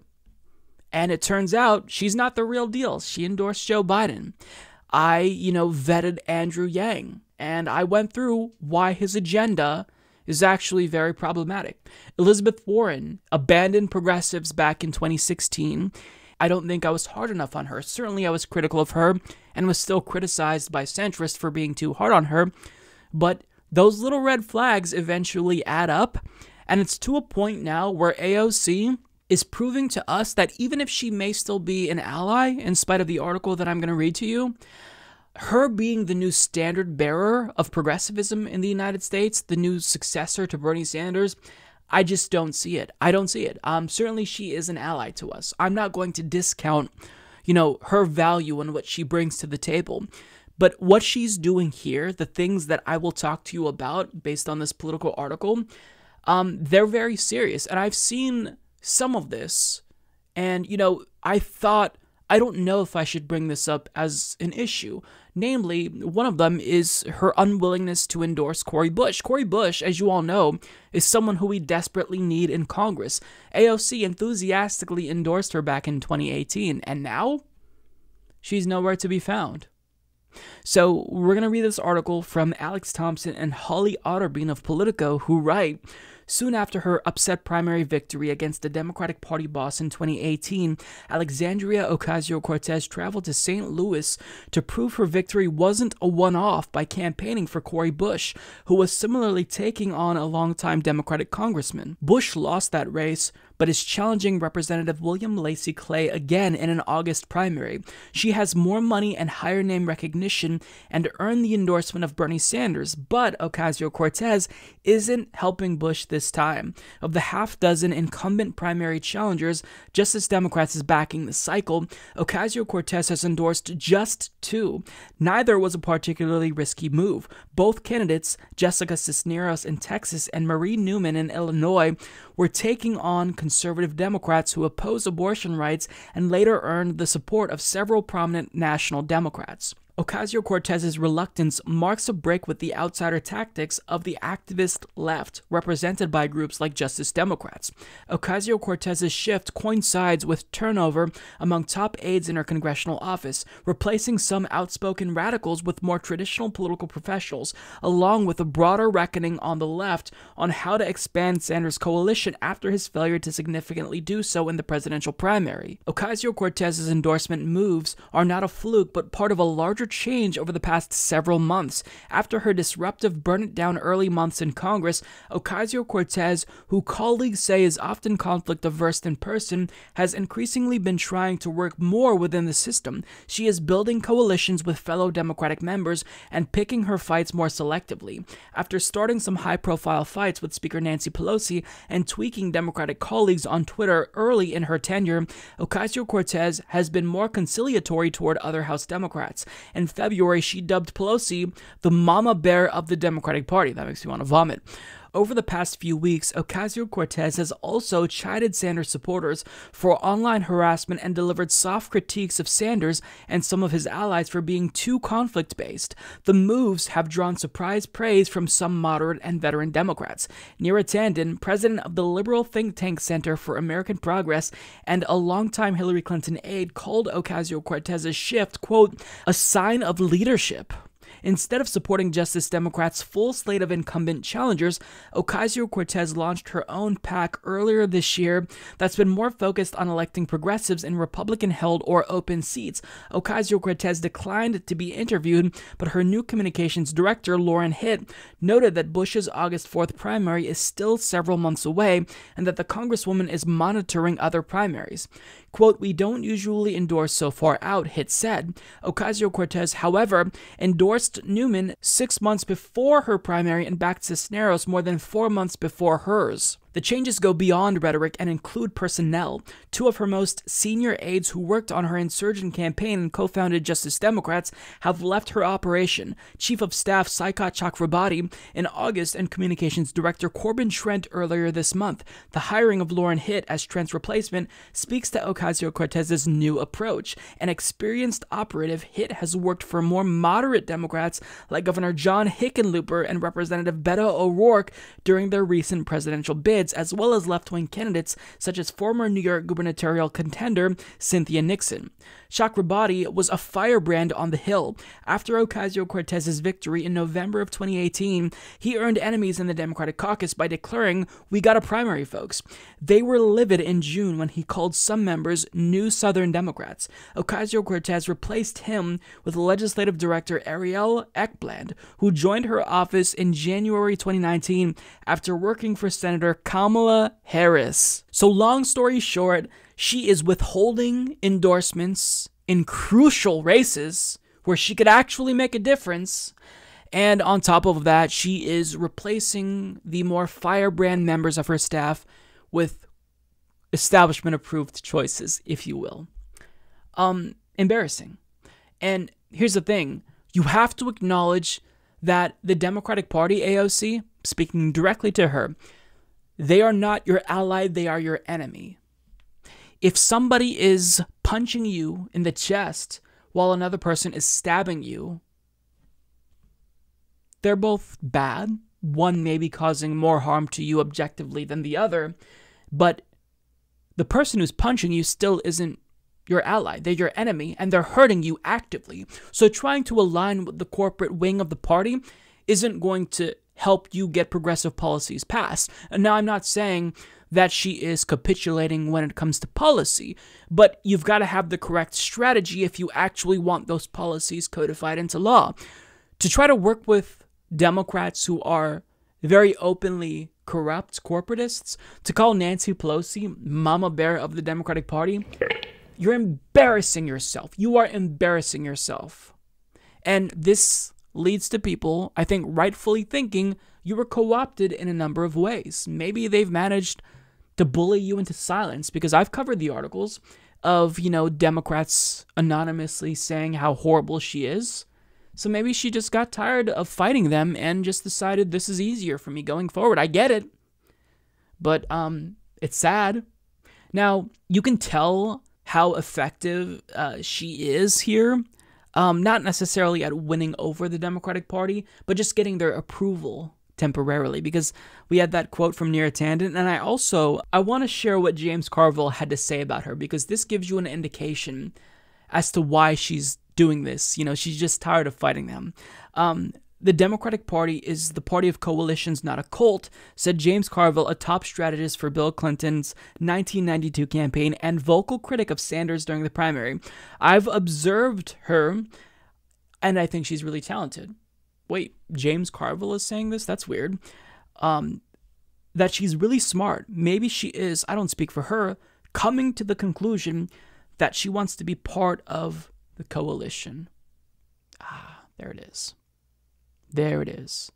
So they probably had a talk with her. Look, I get that you support all of these progressive policies, but, you know, coming to Congress, protesting with the Sunrise Movement in the office of Nancy Pelosi, that's just not really how we do things here in D.C. And she said it herself. There's a lot of corporate voices in your ear, a lot of voices that want you to acquiesce, that will put pressure on you to bend you and ultimately break you. And it seems like that's the indication that we're getting, that the establishment broke AOC.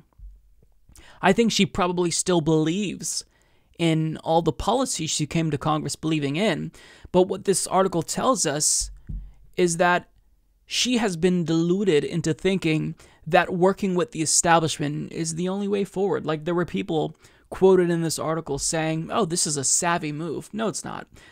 You can't work with the enemy and expect to accomplish change, because they're just going to placate you. They don't care about Medicare for all. They don't care about what your wing of the party has to say. They don't care. They don't like you, AOC. And Neera Tanden and James Carville, they're saying nice things about you to butter you up, but at the end of the day, they don't care about the left. So what are you doing? I don't get what you're doing. Look, this is the easier path for her, objectively speaking. I get that, right? It's probably really stressful for her to constantly be at war with people who she has to work with every single day. But here's the thing. This is what you signed up for. You signed up exactly for this job. You promised us you'd be a fighter for us. And calling Nancy Pelosi Mama Bear of the Democrats, I don't think that that's what people who voted for you wanted. They want you to go after Nancy Pelosi, who has blood on her hands. She refuses to back any of the policies that progressives want. So you can kiss her ass all you want. It's not going to change anything. So you don't have a choice. If you want progressive change, working with the Democrats is not the way to get progressive change. Fighting them at every step of the way is the way you get progressive change, because you're the one with credibility. You're the one who has millions of followers and they don't. So you were a bigger threat to them when you actually fought them. But now that they're twisting your arm and trying to butter you up, you think that you're actually going to get things done? No, of course not. Of course not. Now, part of me is worried about even talking about this, because here's the thing. Like it or not, I feel as though I am a representative of progressives and democratic socialists. And I don't feel like a representative, but what I'm saying is that, like, Democratic Party loyalists, Neera Tanden, Joy Reid, they've used me before as an example as to how bad the Bernie Sanders movement is. So, like, I try to watch my P's and Q's as much as I possibly can while being authentic still. And I try not to be overly divisive, overly down. So it's like, by talking about this, I know what they're going to say about me, right? Joy Reid has quoted me before, or not quoted me, but paraphrased what I said before. NBC News articles have quoted me. And they try to portray me and other progressives, to be fair, as toxic, right?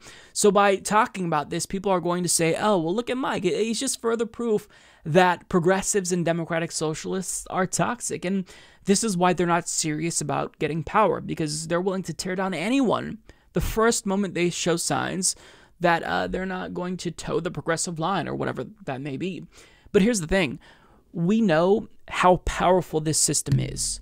And I am smart enough to know that nothing I say or do, no matter how polite or civilized I try to be on camera, I'm not going to win them over. They're always going to be negative. So I have absolutely no reason to try to win these people over. And I want AOC to get that drift as well. Nothing she says or does will actually win them over. They don't like her.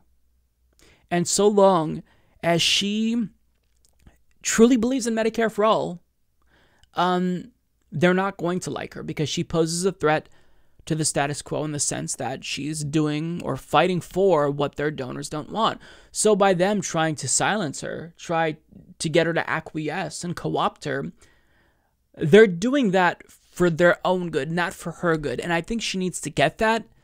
And, you know, I'm not trying to imply that she's as bad as Elizabeth Warren because she endorsed Bernie Sanders. So she already proved that she has more courage than Elizabeth Warren ever had. But we have to take seriously the red flags. And as a movement, we have to hold our own accountable and put pressure on them. And yes, they're going to say, look at these Bernie bros, they're toxic. She endorsed Bernie and they're still attacking her. We have to hold our own accountable and politely tell AOC that working with the establishment is like making a deal with the devil. It's never for your own good, it's for their own good. And you're not going to get policies accomplished by working with them. You have to fight them and break them, not let them break you. That's what Elizabeth Warren didn't get. And that's why by trying to appease, the center and the left, she ended up appeasing nobody, right?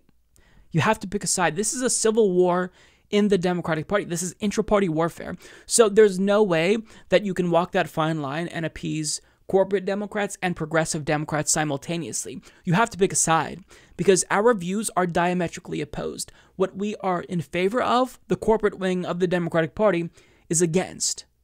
We're diametrically opposed. So AOC has got to realize that this is not the right path. This is not the right path. You can't do this, AOC. You have to endorse Cori Bush. You have to fight in the same way that you came into Congress fighting.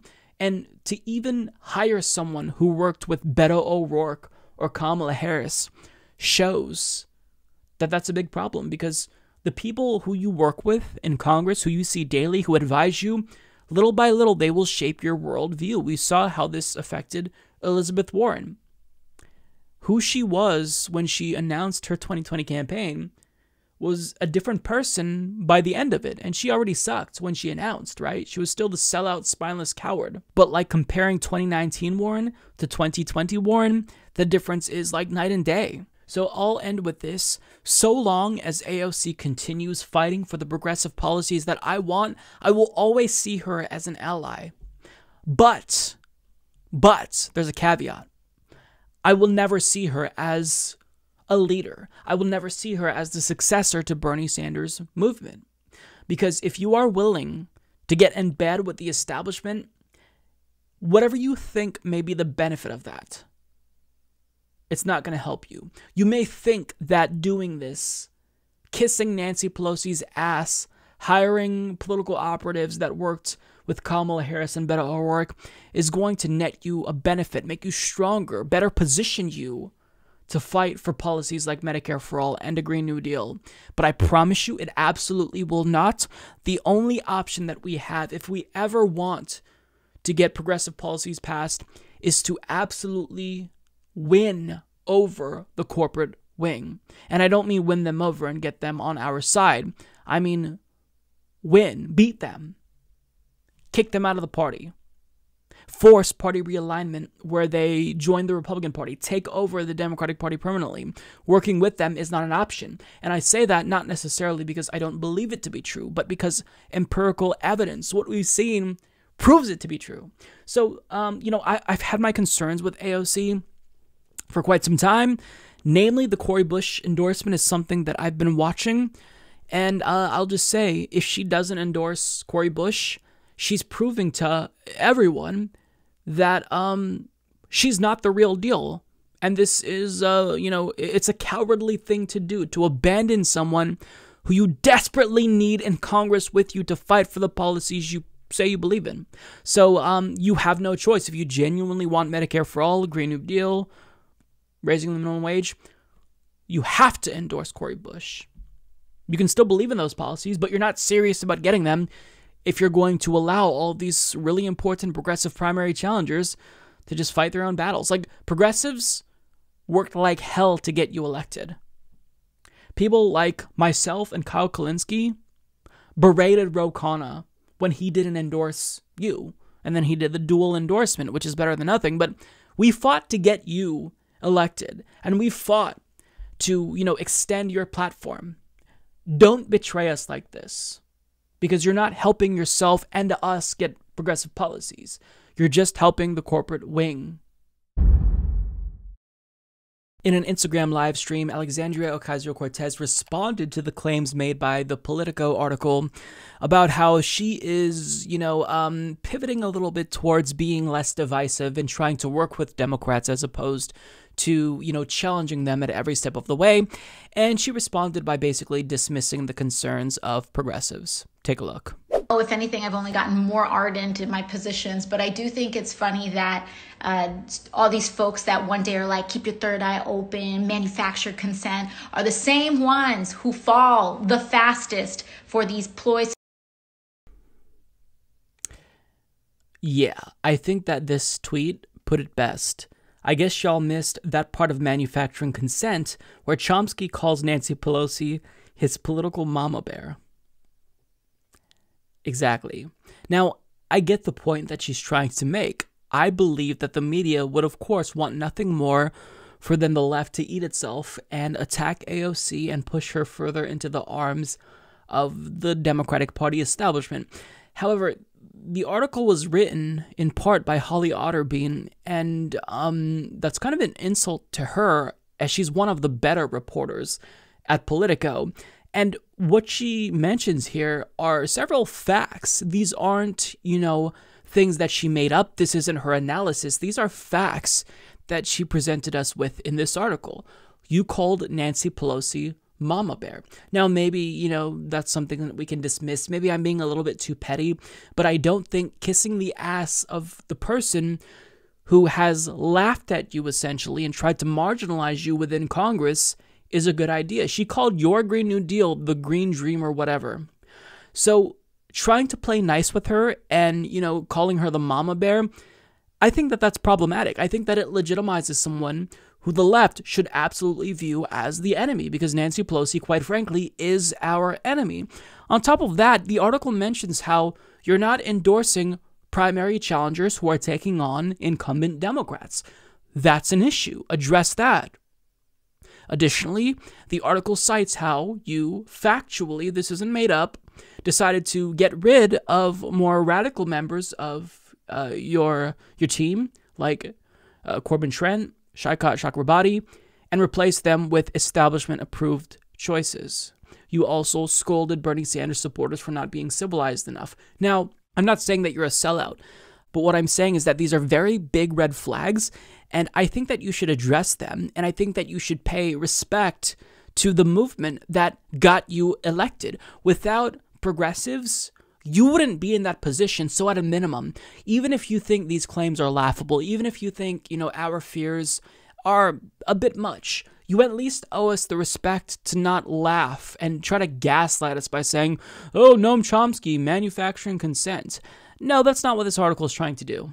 That's not what this article is trying to do. There are legitimate concerns, red flags that it would be nice for you to address. Now, you don't have to, but to just kind of laugh it off, I find that insulting, because we worked really hard to get you elected. Now, again, I'm not saying that you're selling out or anything like that.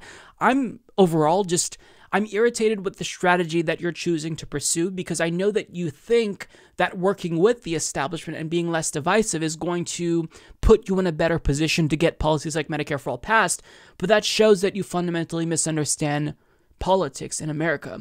Because the reason why Nancy Pelosi and corporate Democrats aren't choosing to back policies like Medicare for All isn't because progressives are too impolite. It's not because, you're not taking Nancy Pelosi out to dinner and kissing her ass enough. It's because she has corporate donors that pay her to be against these policies. So changing up your tone, being more civilized, that is not going to impact policy outcomes at all.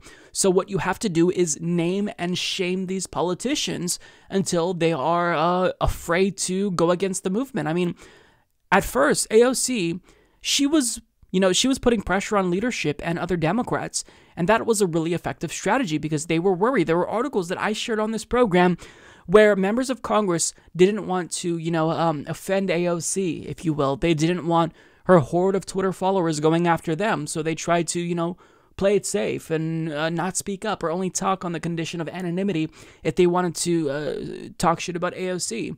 So your strategy, the one that you're pursuing now, you may think it's going to help you, but it's not. But here's the thing. We can disagree on strategy. That's perfectly fine. But I think that you owe us an explanation. And if you don't want to say anything at a minimum, don't laugh off the claims or the legitimate concerns that people have that were brought up in this article, rightfully so, by Holly Otterbein. To just kind of disregard the concerns that progressives have, I view that as a slap in the face because, again, we did everything in our power to help get you elected. I brought you on this show to interview you, to tell my viewers to donate to your campaign. So we helped you. So we feel like we're a part of this together. So for you to just kind of disregard us now, it's a little bit frustrating to say the least. You should be trying to pay it forward. Once you get in, you shouldn't close the door behind you. Still help other progressives running. Endorse Cori Bush. What are you doing? Endorse, the other progressives that are running. I've had 30 progressives on my program, and you're choosing to endorse only the safest choices. The only one that she endorsed that I've had on my program was Sam Elise Lopez. So I don't think that this is going to help you by, kind of brushing aside the concerns of progressives that I think are legitimate and, getting cozy with the establishment. And I'll repeat that I don't think that she is a sellout, but we don't want you to go down that path to where being a sellout is possible, to where you become compromised, to where you get a little bit friendly with the establishment and they start to influence your worldview, as your staffers can do. It happened with Elizabeth Warren. So that's all I'll say. AOC is a good politician, so long as she's fighting for Medicare for all and all the policies that I agree with. But if the strategy doesn't pan out well, and I don't think it will, then we told you so. But I mean, if you think you know best, if you truly believe that kissing the ass of Nancy Pelosi is the best strategy, all right, we'll just have to agree to disagree. But when we bring up these concerns and we vocalize our disagreements, at least pay us the respect to not be condescending during our Instagram live streams and dismiss our concerns as, we're falling for the media trap. We're smarter than that, and I would expect you to know that. So Bernie Sanders' press spokesperson, Briahna Joy Gray, she is probably the sweetest person ever. She genuinely cares about the plight of the less fortunate and the marginalized. And you can see it. Everything she does is advocate for, people who need healthcare, who need education, who need student debt relief. So, every once in a while she'll respond to politicians and effectively shame them into coming around to a better position. Now, one person, Kamala Harris, who I believe maybe it was in 1990, 1995. No, that's right. It was in 2017, endorsed Medicare for all, but all of a sudden she doesn't talk about Medicare for all. It's almost like she endorsed that policy for purposes of political expediency and then ran away from it the minute it became a little bit inconvenient. But she put out a tweet saying that tests and healthcare for COVID-19 treatments should be free. Now, I have no disagreements with Kamala Harris there, except the difference between her and I is that I believe that everything should be free when it comes to healthcare. Chemo treatments, insulin, everything should be free at the point of service. Because if you don't agree with that, then I genuinely want to hear from you. What illnesses, what diseases do you think people should have to pay for? Because that's what I genuinely want to know. So Kamala Harris put out this tweet saying testing for coronavirus and treatment needs to be free, period. To which Briahna Joy Gray responded saying this is a good start, but is it okay to die from cancer or diabetes because you're poor? And I totally agree with this point. I think that this is not controversial at all. And Joe Biden has said the same thing via Twitter. He said that, treatments and care for COVID-19 should be free. And, the left always responds by predictably saying, all right, well, if you think that should be free, why don't you think that treatments for chemo should also be free? Why should people who get cancer which is out of their control, mind you, have to be forced into bankruptcy because they don't have health insurance? Why shouldn't chemo be free as well?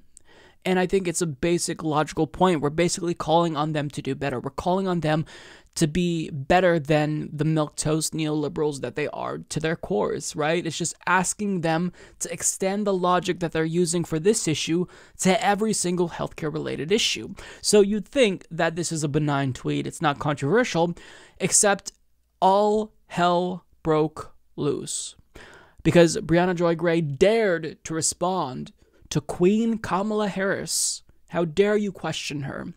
And when I say that all hell broke loose, all hell broke loose. Basically, on Twitter the entire day, shitlib centrists were dogging on Briahna Joy Gray because she dared to ask Kamala Harris to offer peasants a little bit more than crumbs.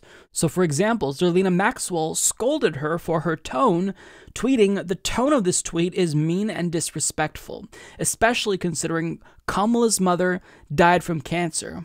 Well, wouldn't you think that if that were the case, she'd be even more radical in her claim that healthcare should be free at the point of service?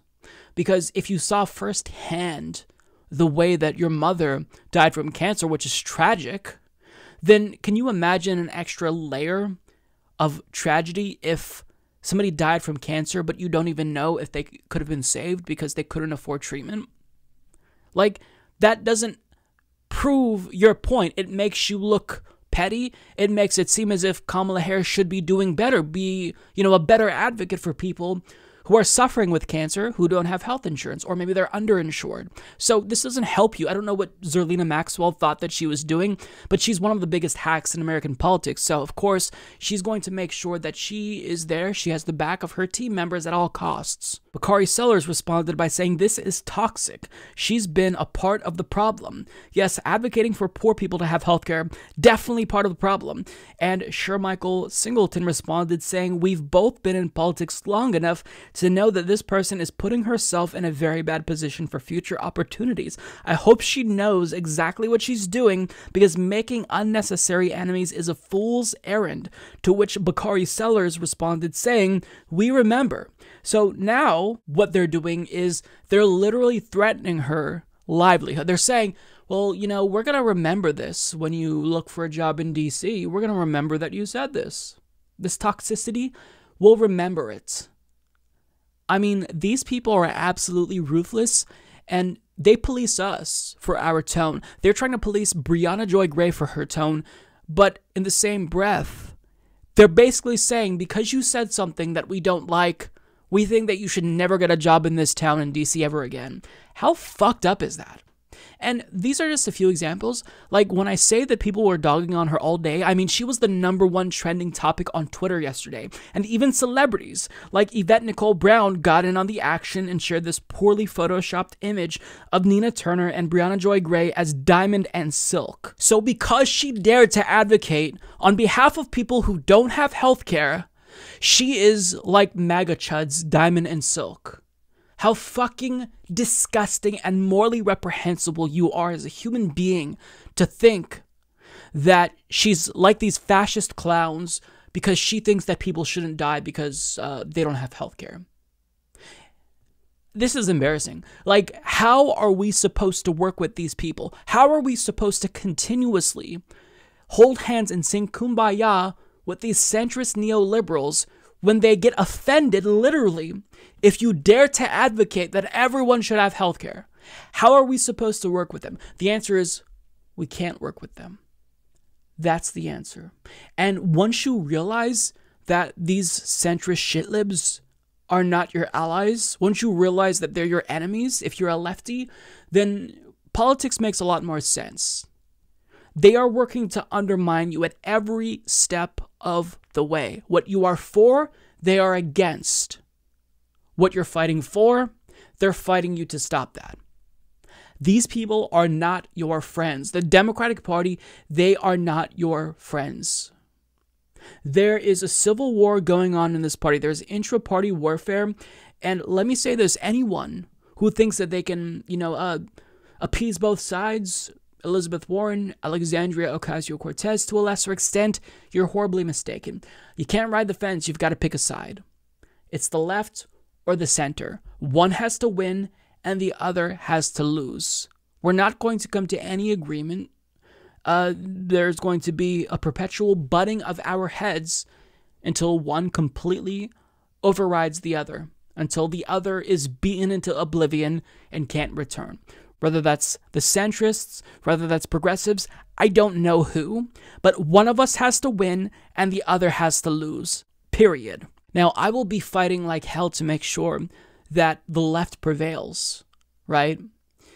But you have to acknowledge that these people are not our political allies. Centrists are not your allies. Ideologically speaking, they're closer to Republicans than the left. So to call them centrists is kind of a misnomer in a way, because they're not actually centrists. They're center-right. We're leftists, and we're not even that radical when you consider the fact that most developed countries have some form of universal healthcare, be it single-payer or a national health system. So these people are not your friends. They're not your allies. They're your enemies. Because if they are going to freak out and have this meltdown because Briahna Joy Gray dared to advocate for healthcare for poor people, do you honestly think, ask yourself, can you work with these people? Are these people even worth your time? I think the answer is clear. It's an unequivocal no. Fuck these people. Fuck centrist Democrats. We have to absolutely beat them. Otherwise, them and Republicans, who they claim to hate so much, will continue to win, politically speaking, because they agree on basically everything. They do. Democrats and Republicans, that line between them is getting a lot more blurred, and it's going to happen if centrists keep winning. So just know what you're getting yourself into. The Democratic Party, their leadership, most of their members, their followers, their loyalists, they're not your friends, they are your enemy. Never forget that fact. As many of you know, Bernie Sanders appeared on ABC's The View once again, and this show is, how do I put this politely, trash. It's basically Fox News for centrists, Karens, wine moms, and shitlibs alike, and as you could have predicted, they weren't too kind to Bernie Sanders. But before I even play any portion of their interview with him, look at this preview that they aired for the upcoming interview. Bernie Sanders answer accusations that he's politicizing the pandemic to push his Medicare for All agenda, and that staying in the race could guarantee Trump another term. He's live on The View. Next. This is pants on head, worms in your brain, downright fucking idiocy. To accuse someone of politicizing healthcare during a global pandemic is fucking stupid. That's like saying you're politicizing war by talking about peace. So to even suggest that politicization of healthcare is possible during a literal global pandemic where people desperately need healthcare more than ever, I don't even know like how many people this passed through before they approved it, but this makes them look very stupid. Like, even their viewers who are brainwashed can't hear that and think, wow, what a cogent point. It's stupidity. Now, on top of that, they said that by him staying in the race, he could guarantee Trump another victory. That is what I like to call a propaganda fail, because your words are at odds with one another. Could he or will he guarantee the victory? You see, they want you to think that Bernie's ongoing presence in this race could lead to Joe Biden losing. And you see, they're already pre-blaming him for Joe Biden's defeat, because you know that that's what they were going to do. But let's get into the actual nitty-gritty here, because Whoopi Goldberg really starts to hammer him on why he won't drop out of the race. And Whoopi Goldberg is a very smug, insufferable individual, but I've never seen her more condescending than in this clip.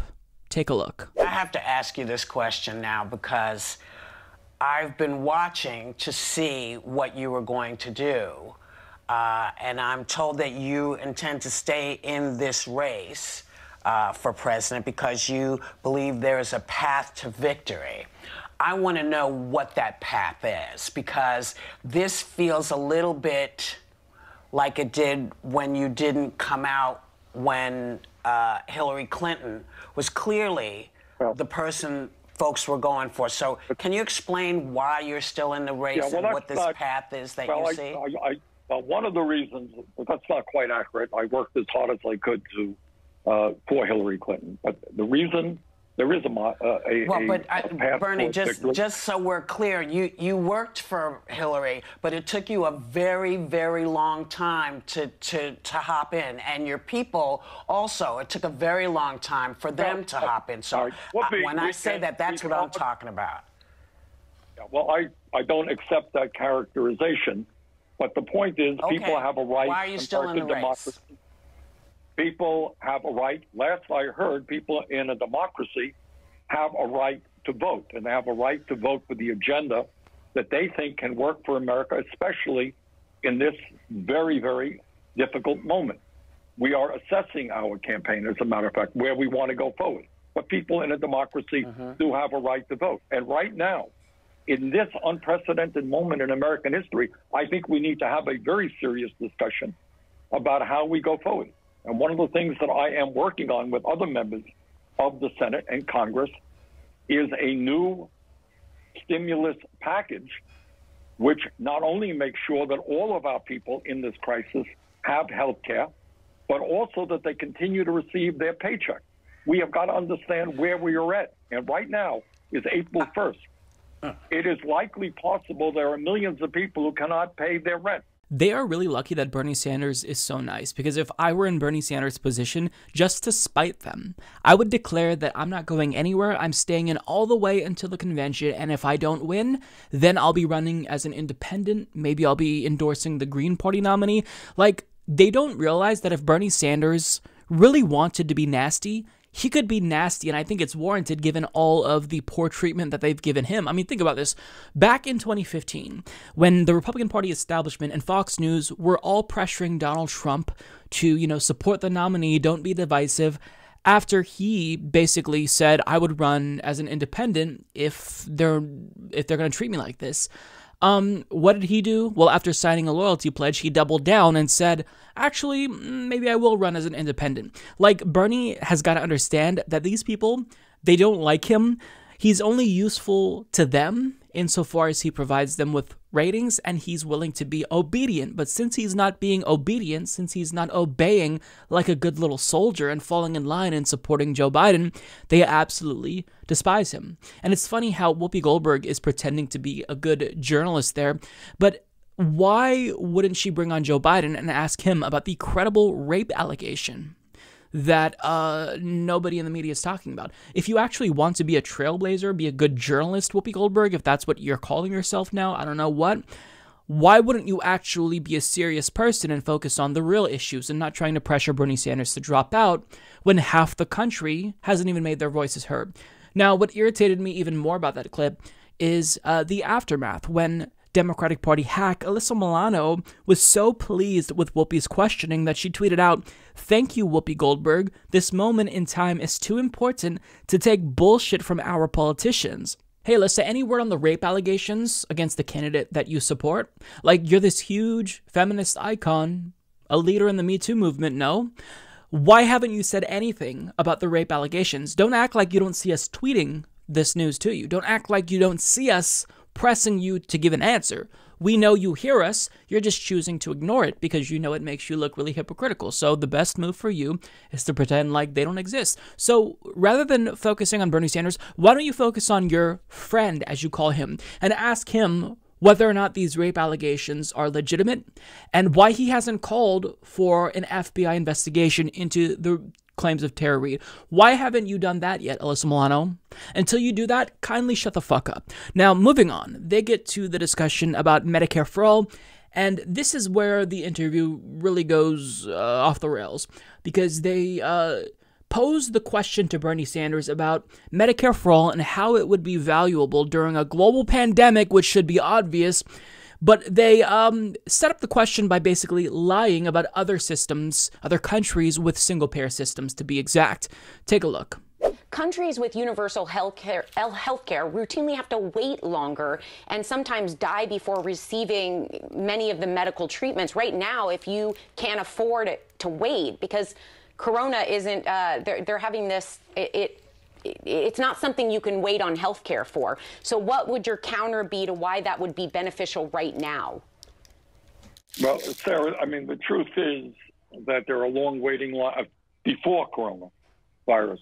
There were long waiting lines in the country for people who need health care. The truth is that in our country, there are, in many instances, other countries for normal procedures get health care a lot more rapidly than we do in this country. We have areas of America right now, in rural areas, for example, where you don't have the kind of doctors we should, where hospitals are being closed down. We are paying far more for prescription drugs than other people in any other country. In some cases, 10 times more, because we don't negotiate prices for prescription drugs.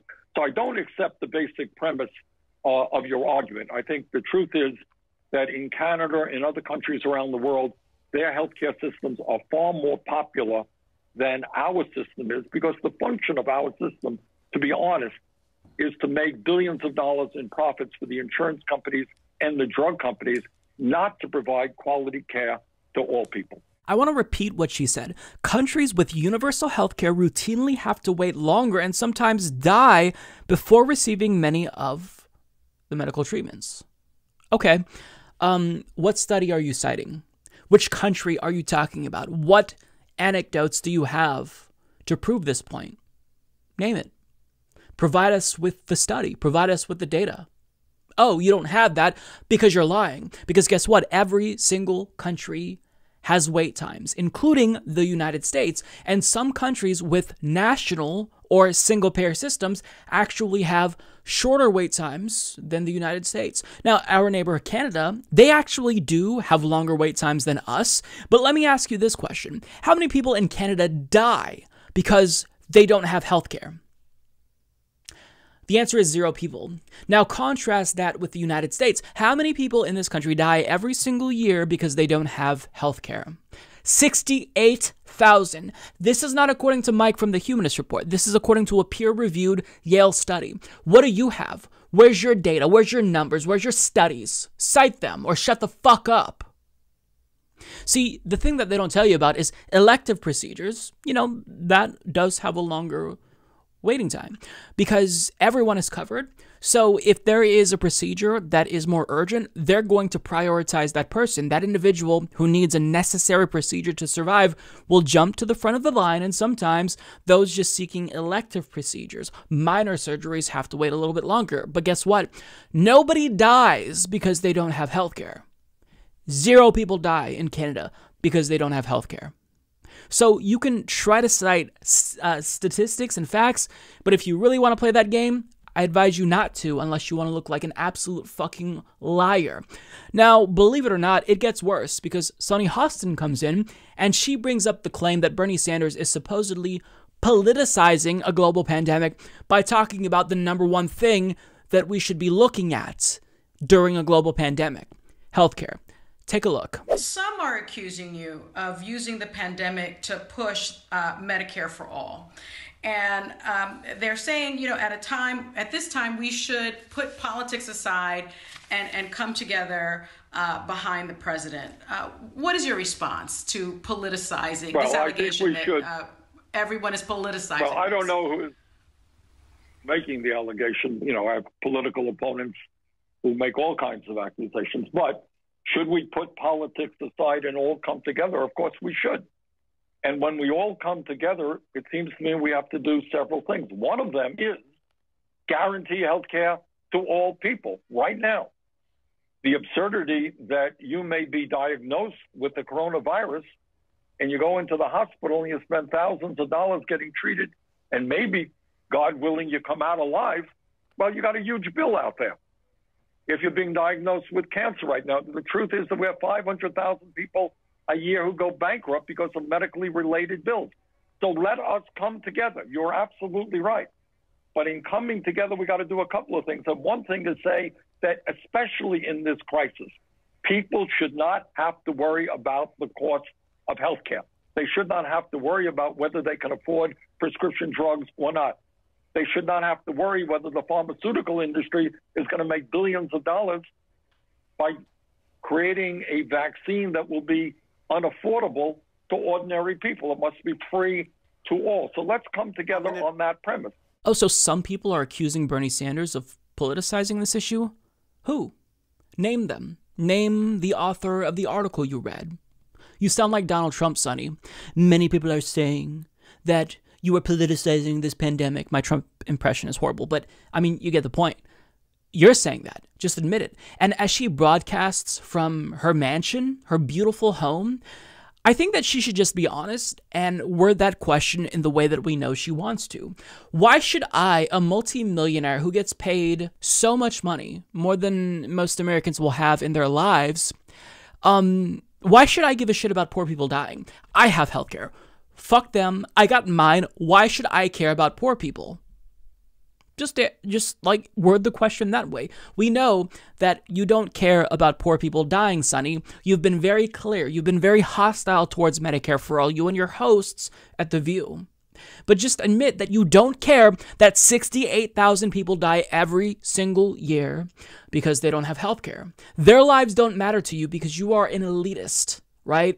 And continuing to push this issue of Medicare for all makes your party, your team, look bad because they are unwilling to support it because they've been bought and paid for by the private health industry. So just admit that you don't actually care about the lives of poor people and them dying. It doesn't matter to you because the talk of Medicare for all is inconvenient because it makes your team look bad. Just fucking admit it, you goddamn hacks. You goddamn frauds. Like, these are genuinely bad people. And I saw a tweet from June, otherwise known as Shoe on Head on Twitter, who put up a poll and said if you had to destroy one, but only one, between Fox News, MSNBC, and The View, after this segment, I think I would have to choose The View. Because when it comes to who's doing the most damage in this country, The View has to be towards the top of that list. Because think about this. People who watch Fox News, it's a certain segment of the population who will always believe Fox News no matter what. And the same is true for MSNBC. But when it comes to The View, that's also true. But the problem is that people who watch The View, I'm assuming, are a bit more apolitical than MSNBC viewers. So people who otherwise don't necessarily have any strong political positions are getting this biased take, and they are shaping the worldview of apolitical Karens everywhere. So, I mean, The View has got to be one of the most harmful shows because of the misinformation that they spread. Actively, you saw it. That host literally tried to claim that people are dying in countries with single-payer healthcare because they have to wait so long. That's not happening. And if it is, prove me wrong, cite a study. Just one. Just one. You can't do it because you are fucking liars manufacturing consent. So The View is just terrible, and I've said this before, and I'm going to say it every single time I talk about The View. The collective IQ of the United States would increase by at least 10, maybe 15 points if this show were canceled, and the day that it's canceled, we should all be celebrating, because that means that Americans will be a little bit smarter by not having to listen to these rich clowns talk down to the peasants from their ivory towers while pretending to know what they're talking about, while pretending to care what the peasants go through, as they tell you how bad Medicare for all is from their fucking mansions where they're protected. So I'll be the first to admit that I don't agree with Marianne Williamson on everything, but out of everyone else who ran for president in 2020, she is the only one besides Bernie Sanders who actually has proven to be principled, who actually cares about the issues. And where I disagree with her on the policy, I don't think it's because she's bought or sold out or not courageous enough. I think there's just a legitimate policy disagreement. So Marianne Williamson is someone who I have grown to really respect lately. And she keeps defending Bernie, and it's making me love her anymore, because at a time where you have basically no allies in mainstream media and American politics, it's nice to see at least someone willing to speak out for you. So as you all know, The View recently interviewed Bernie Sanders, and it was an absolute train wreck. I covered that in a different video. We won't rehash it. But Alyssa Milano tweeted out a segment where she thanked Whoopi Goldberg, saying this moment in time is too important to take bullshit from our politicians. And she said this in response to Whoopi Goldberg pressing Bernie Sanders to drop out. Now, in response to this, Marianne Williamson says this to Alyssa Milano. Bernie has nothing to apologize for, Alyssa. The bullshit here isn't coming from him. She then added, George Washington warned us against political parties, saying it would create factions of people more concerned with their faction than with their country. Those placing the will of the DNC before the will of the people are doing exactly what he warned us against. It's ludicrous. Here. I think you dropped this, Queen. Put it on. It's your crown. Put it on. I have no choice but to stand her from this point forward. She's correct. American politics, we don't often talk about policy. This has devolved into a team sport where everyone on one side is rah-rah team blue and everyone on the other side is rah-rah team red. And you have a small subsection of the electorate, the left, who genuinely cares about policy above everything else. We're not looking at charisma. We're not looking at strategy insofar as, that helps us get the policies we want codified into law, but it's policy over platitudes and personality. That's where we're coming from. So it's nice to see someone with a high profile call out that team sport, especially when it's gotten to the point where they're arguing which rapist is better. Like, they're saying now, at least our team captain hasn't raped as many women as your team captain. So he has a lot of raping to do to catch up. Like, this is a real tweet that somebody said. That's where we're at. That's the state of American politics. Because people are so blinded by party loyalty that they are willing to abandon all of their principles, all to make sure that their team wins. This is a game to them. This is a game. They don't care about policy. Alyssa Milano is a multi-millionaire who's going to be fine regardless of who occupies the White House and Congress. To her, this is basically a hobby. It doesn't matter. The outcome of policies isn't going to impact her life in any way, shape, or form. She's privileged. So it's nice to see people like Marianne Williamson, who doesn't have to care, genuinely care about poor people, want to fix the country, want to heal the divide in a real way. So I don't really have much left to say about this. I just wanted to share this. Marianne Williamson lately has been so great. And look, I think that we all really began to respect her once she ripped Dave Rubin a new asshole. That was just lovely to see. But there were some dark moments where she, claimed that she couldn't support Medicare for all at a debate because she'd be an agent of chaos. And then she was a little wishy-washy on it there. But look, if she genuinely comes around to Medicare for all and actually advocates for it, like, I could support her in the future. Who else is there? Like, that's where we're at, right? It'd be difficult for her to build a political coalition or, build up her name recognition in a way that Bernie has. But at this point, who's going to be the next successor to Bernie Sanders? Maybe it's Marianne Williamson. I don't know. But all I know is right now in the moment, I really appreciate what she's doing. I have a newfound respect for her, and I have no choice but to stand the new queen of the progressive left. So far, many states have chosen to postpone their primaries until June, and rightfully so, because we're dealing with a global pandemic that has no end date. We don't necessarily know how long self-quarantine and social distancing will be required, so the best course of action for states currently is to postpone their primaries to June, and in the meanwhile, get in place some sort of vote-by-mail mechanism to allow people to make their voices heard. But not all states have postponed their primaries. Wisconsin is set to vote on April 7th, and as you all know, that's unsafe. After Joe Biden and Tom Perez all insisted that it was safe for people to vote on March 17th, guess what happened? People got infected with COVID-19. This happened in Florida. You have elderly people who are vulnerable working the polls.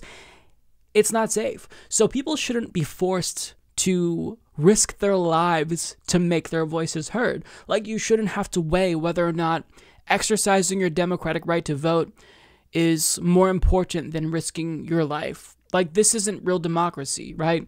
In third world countries, if we see a level of intimidation that makes people, disinclined to vote, we say that that election is illegitimate. So here, we should hold ourselves to the same standard that we hold third world countries to. If our citizens feel afraid to vote, we have to postpone that vote, implement vote by mail in the meantime. And Bernie Sanders thankfully spoke out. He agrees. He tweeted, "People shouldn't have to put their lives on the line to vote. Wisconsin should join the 15 states delaying elections, delay Tuesday's vote, extend early voting, and work to send every voter a ballot by mail. While we wait for a decision, we urge our supporters to vote by mail." Now, the response from centrists, if I'm allowed to generalize here, has been basically to attack Bernie Sanders for not dropping out. Because basically the burden here is being put on him. Since he is choosing to stay in the race, well then him, single-handedly, he's the one responsible for putting people's lives at risk. Because he's going to lose, in their view, so what does it matter? It's not on states who have had ample time to institute some sort of vote by mail. It's not on them. It's not their responsibility. The responsibility is on Bernie Sanders to drop out. Interesting. It's almost like they have a political agenda and they don't care about democracy. Now, when it comes to Wisconsin, Bernie Sanders is down like 25 points, according to the last poll that I saw. So even if you postpone it to June, I don't think he's going to make up that deficit. It would be very, very difficult for him. So this isn't even about politics. This is about protecting people's lives. So I know that Democrats want to hurry up and rush through this primary so they can coronate Joe Biden, but I don't think they have to worry. Things most likely won't change. Bernie isn't out of the running yet, but will he likely win? Probably not. So rather than pressuring Bernie Sanders to drop out, just do the right fucking thing and implement vote by mail. Like, think of what they're saying here. Half of the Democratic Party has yet to vote, and they're blaming Bernie for staying in the race, rather than trying to give voters an extra option. Look, my niece, she turned 19, and she is finally old enough to vote for the very first time, and she will enthusiastically be supporting Bernie Sanders. You really want to deny her right to vote? Something she's enthusiastic to do for the first time? And it's not just my niece. A lot of people, Zoomers, are finally eligible to vote. And the Democratic Party wants to silence all of them just to wrap up this primary because they are too lazy or too stupid to carry out some sort of vote by mail procedure by June. No, fuck off.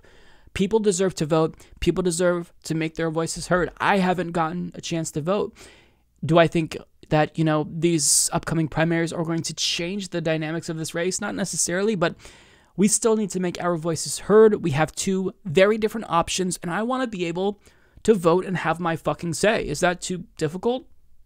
Like, it's so frustrating to me that the Democratic Party never takes responsibility. They always find a scapegoat. In this instance, it's Bernie Sanders. It's not them for being too stupid to carry out vote by mail when they knew this was going to be an issue, when they knew these primaries were coming up. They blame Bernie Sanders. Look, this party is doing everything they possibly can do to drive away voters and not allowing people to make their voices heard by forcing them to risk their lives to vote during a global pandemic. That's not going to make you any more popular. So do the right thing, postpone these primaries, and while you postpone them, implement vote by mail. It's not that difficult. If you can't do this, then maybe you're not competent enough to run the country. Figure it out, get it done. As much as centrists like to tone police the left, lately their own tone has been getting a little bit out of control, and their calls for Bernie Sanders to drop out haven't just gotten expectedly louder. We all expected this, knew it would happen, but they are now getting a little bit nastier, and they've resorted to name-calling in order to cry bully Bernie out of the Democratic Party primary. So, as The Hill's Amy Parnes and Jonathan Easley report, Joe Biden's allies are privately grumbling that Senator Bernie Sanders will not get out of the presidential race, preventing the party from uniting ahead of the general election. Sanders' decision to stay in the race has Democrats worried they are repeating the problem of 2016, when a long primary fight was seen as hurting Hillary Clinton, the eventual nominee. At the same time, frustration is growing among some of Biden's aides and allies behind the scenes as the coronavirus pandemic has effectively sidelined Biden and President Trump's approval rating has been on the rise. Team Biden believes that it's impossible for him to fully pivot to taking on Trump while Sanders is still in the race. And there are growing fears that they're losing valuable time. I think he should get out, one Biden aide said. It's a lost cause for him and everyone knows it. If you really care about beating Donald Trump, you'd get out and help consolidate the party in what is already a very stressful time for the nation. It's not helpful to anyone to stay in, period. The aide also said Sanders is unlikely to win more policy concessions from Biden by remaining in the race. Quote, I don't think they can push Biden any more to the left than he's gone. How far to the left has he gone exactly? The aide said, but what he can do is solidify support and make sure we don't have another 4 years of Donald Trump. The longer they stay in, the worse it is. At a certain point, it looks selfish and self-centered. Somehow he's made this all about himself. Quote, he's had lots of time to bow out gracefully and now he needs to do the right thing, one major Democratic donor said. It's April. We're dealing with a global pandemic. The country is in a deep recession and the last thing we need is Bernie Sanders telling us what we're doing wrong. Give me a fucking break. Time is of the essence. We all need to be on the same team right now. Another fundraiser was more blunt. He's an asshole. It's over. Bernie folks are clinging as they always do. So basically their message is, fuck you, drop out so we can unify, dickhead. These people are so insufferable. No, how about this? Go fuck yourself. If I were Bernie Sanders, I would stay in all the way until the convention and then run as an independent against Joe Biden. I'd say fuck you. Because look, everything that they're saying about the necessity of beating Donald Trump, the need to unify as if there'd ever be any unity between them and us, it's all bullshit, because let me remind you what Joe Biden said back when Bernie Sanders was the frontrunner, just a little over a month ago.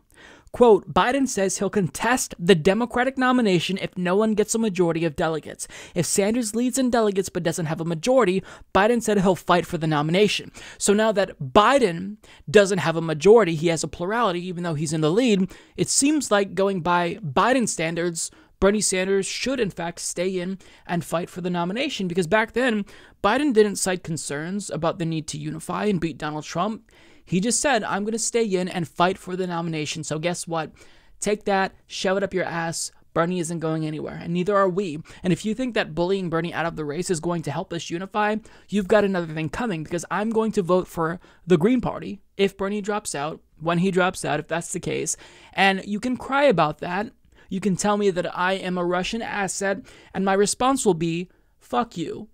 Because after all of the time that we have spent fighting for our nominee, for our candidate, when we were in the lead, all we heard from the media for about 2 straight weeks was how the Bernie bros would react in the event they stole the nomination away from us, was that the party is the one that actually has the most say during nominations. It's not actually voters.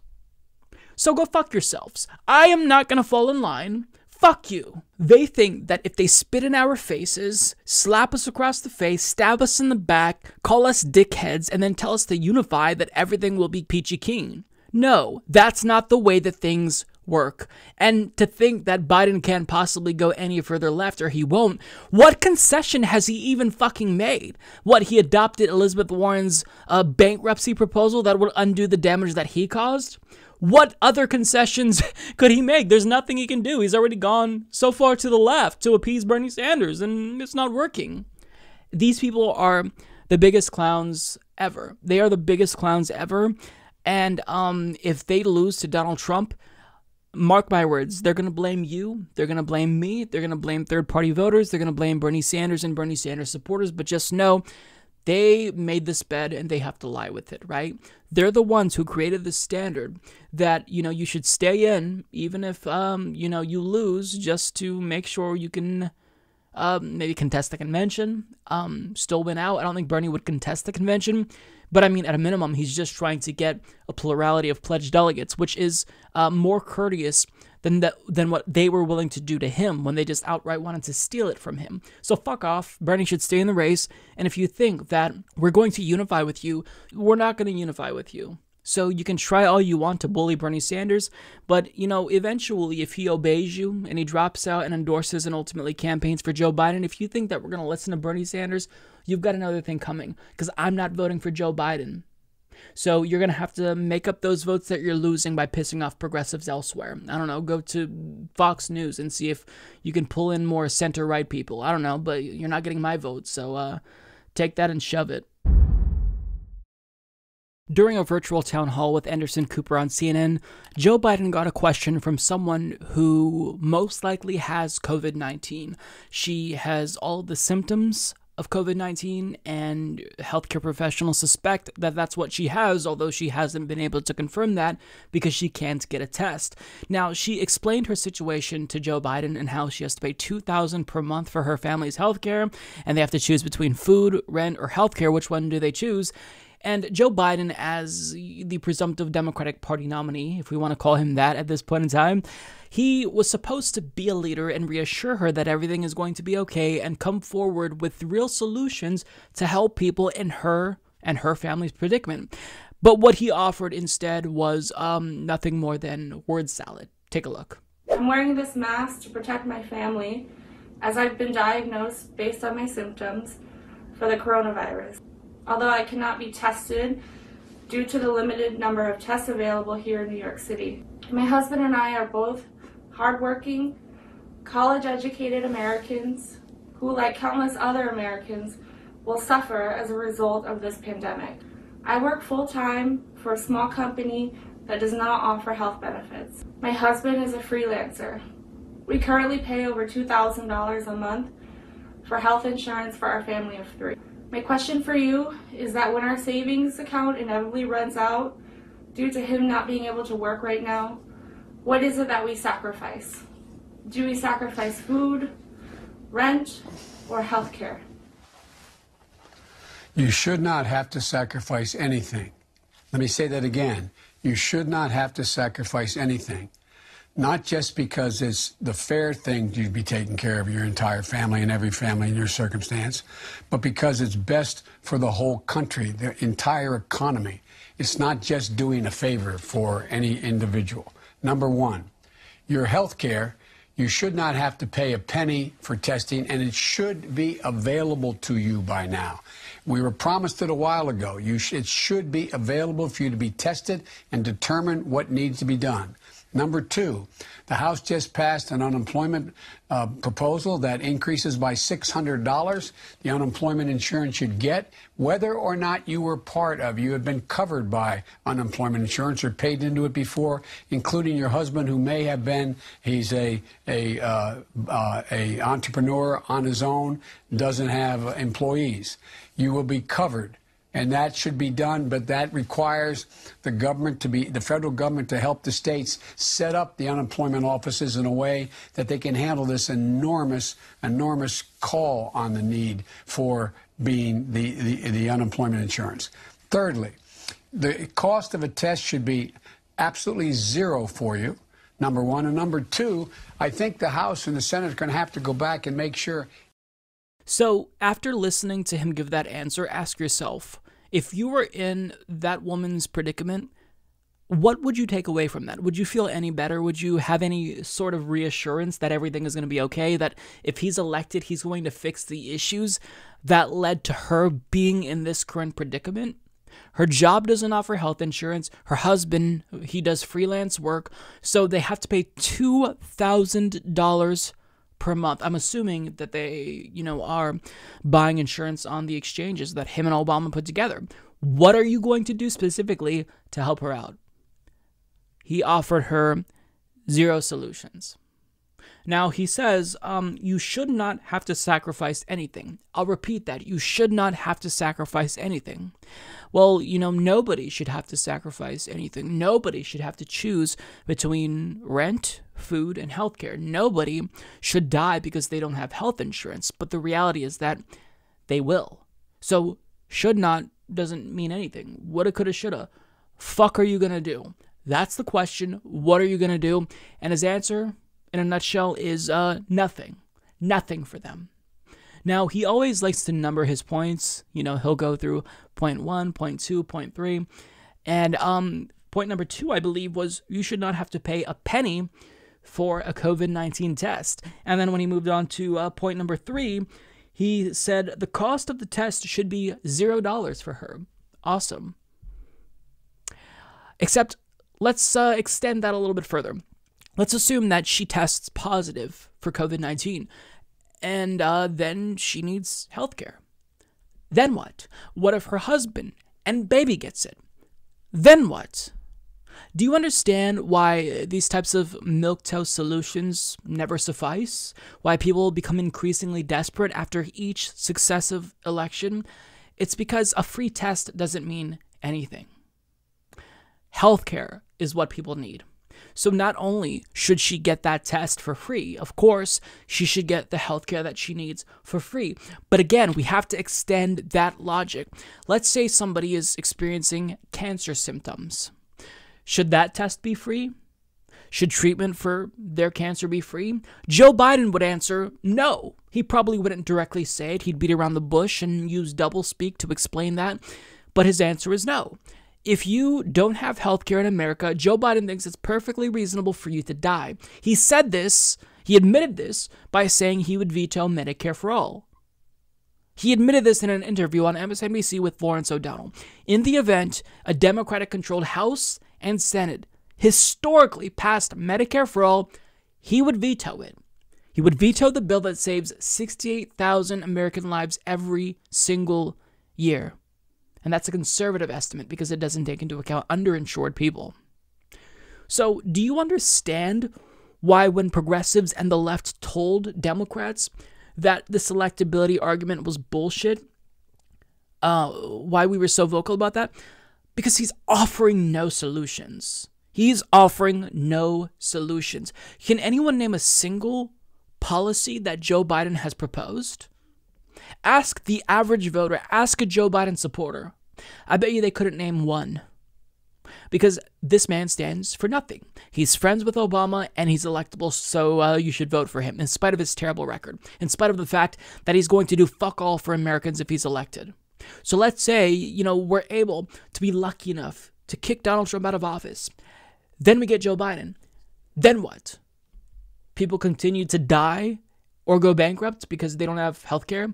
People continue to lose their homes, lose their jobs because of COVID-19, and you won't offer a federal jobs guarantee, no Medicare for all, no robust solutions that would actually fix the problems that we're dealing with. Like, what do we have to look forward to? What do we have to look forward to? Because the Democrats don't want to offer us any real solutions. They want to nibble around the edges and tell us to shut the fuck up and accept our crumbs. And when we say we want more than crumbs, then they try to browbeat us and guilt trip us into supporting their shitty politicians.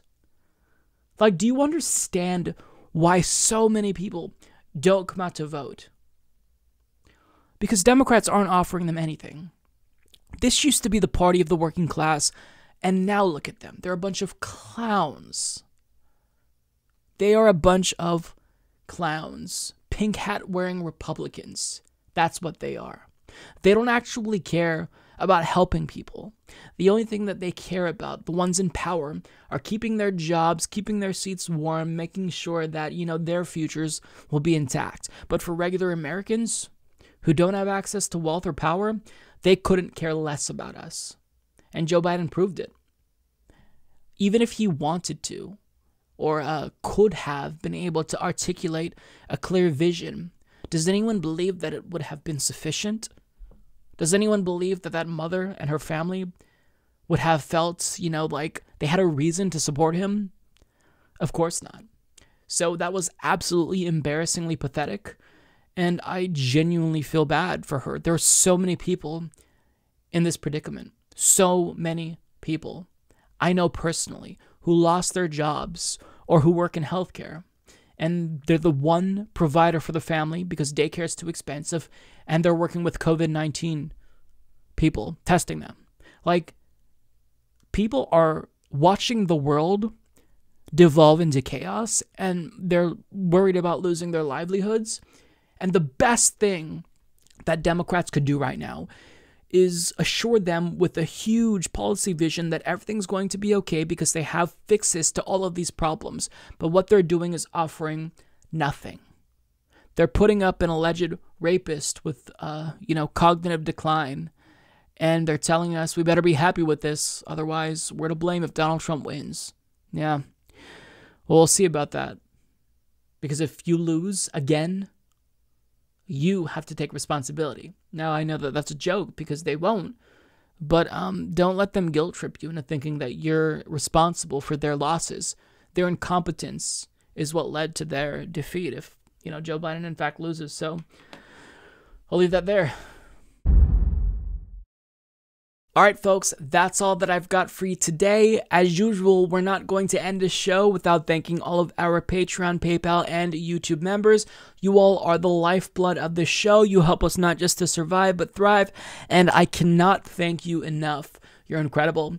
So, that's what we've got. Hopefully, you guys enjoyed that. The episodes have been longer than usual. I've been trying to make up for the fact that we haven't been doing interviews. I want to resume them, but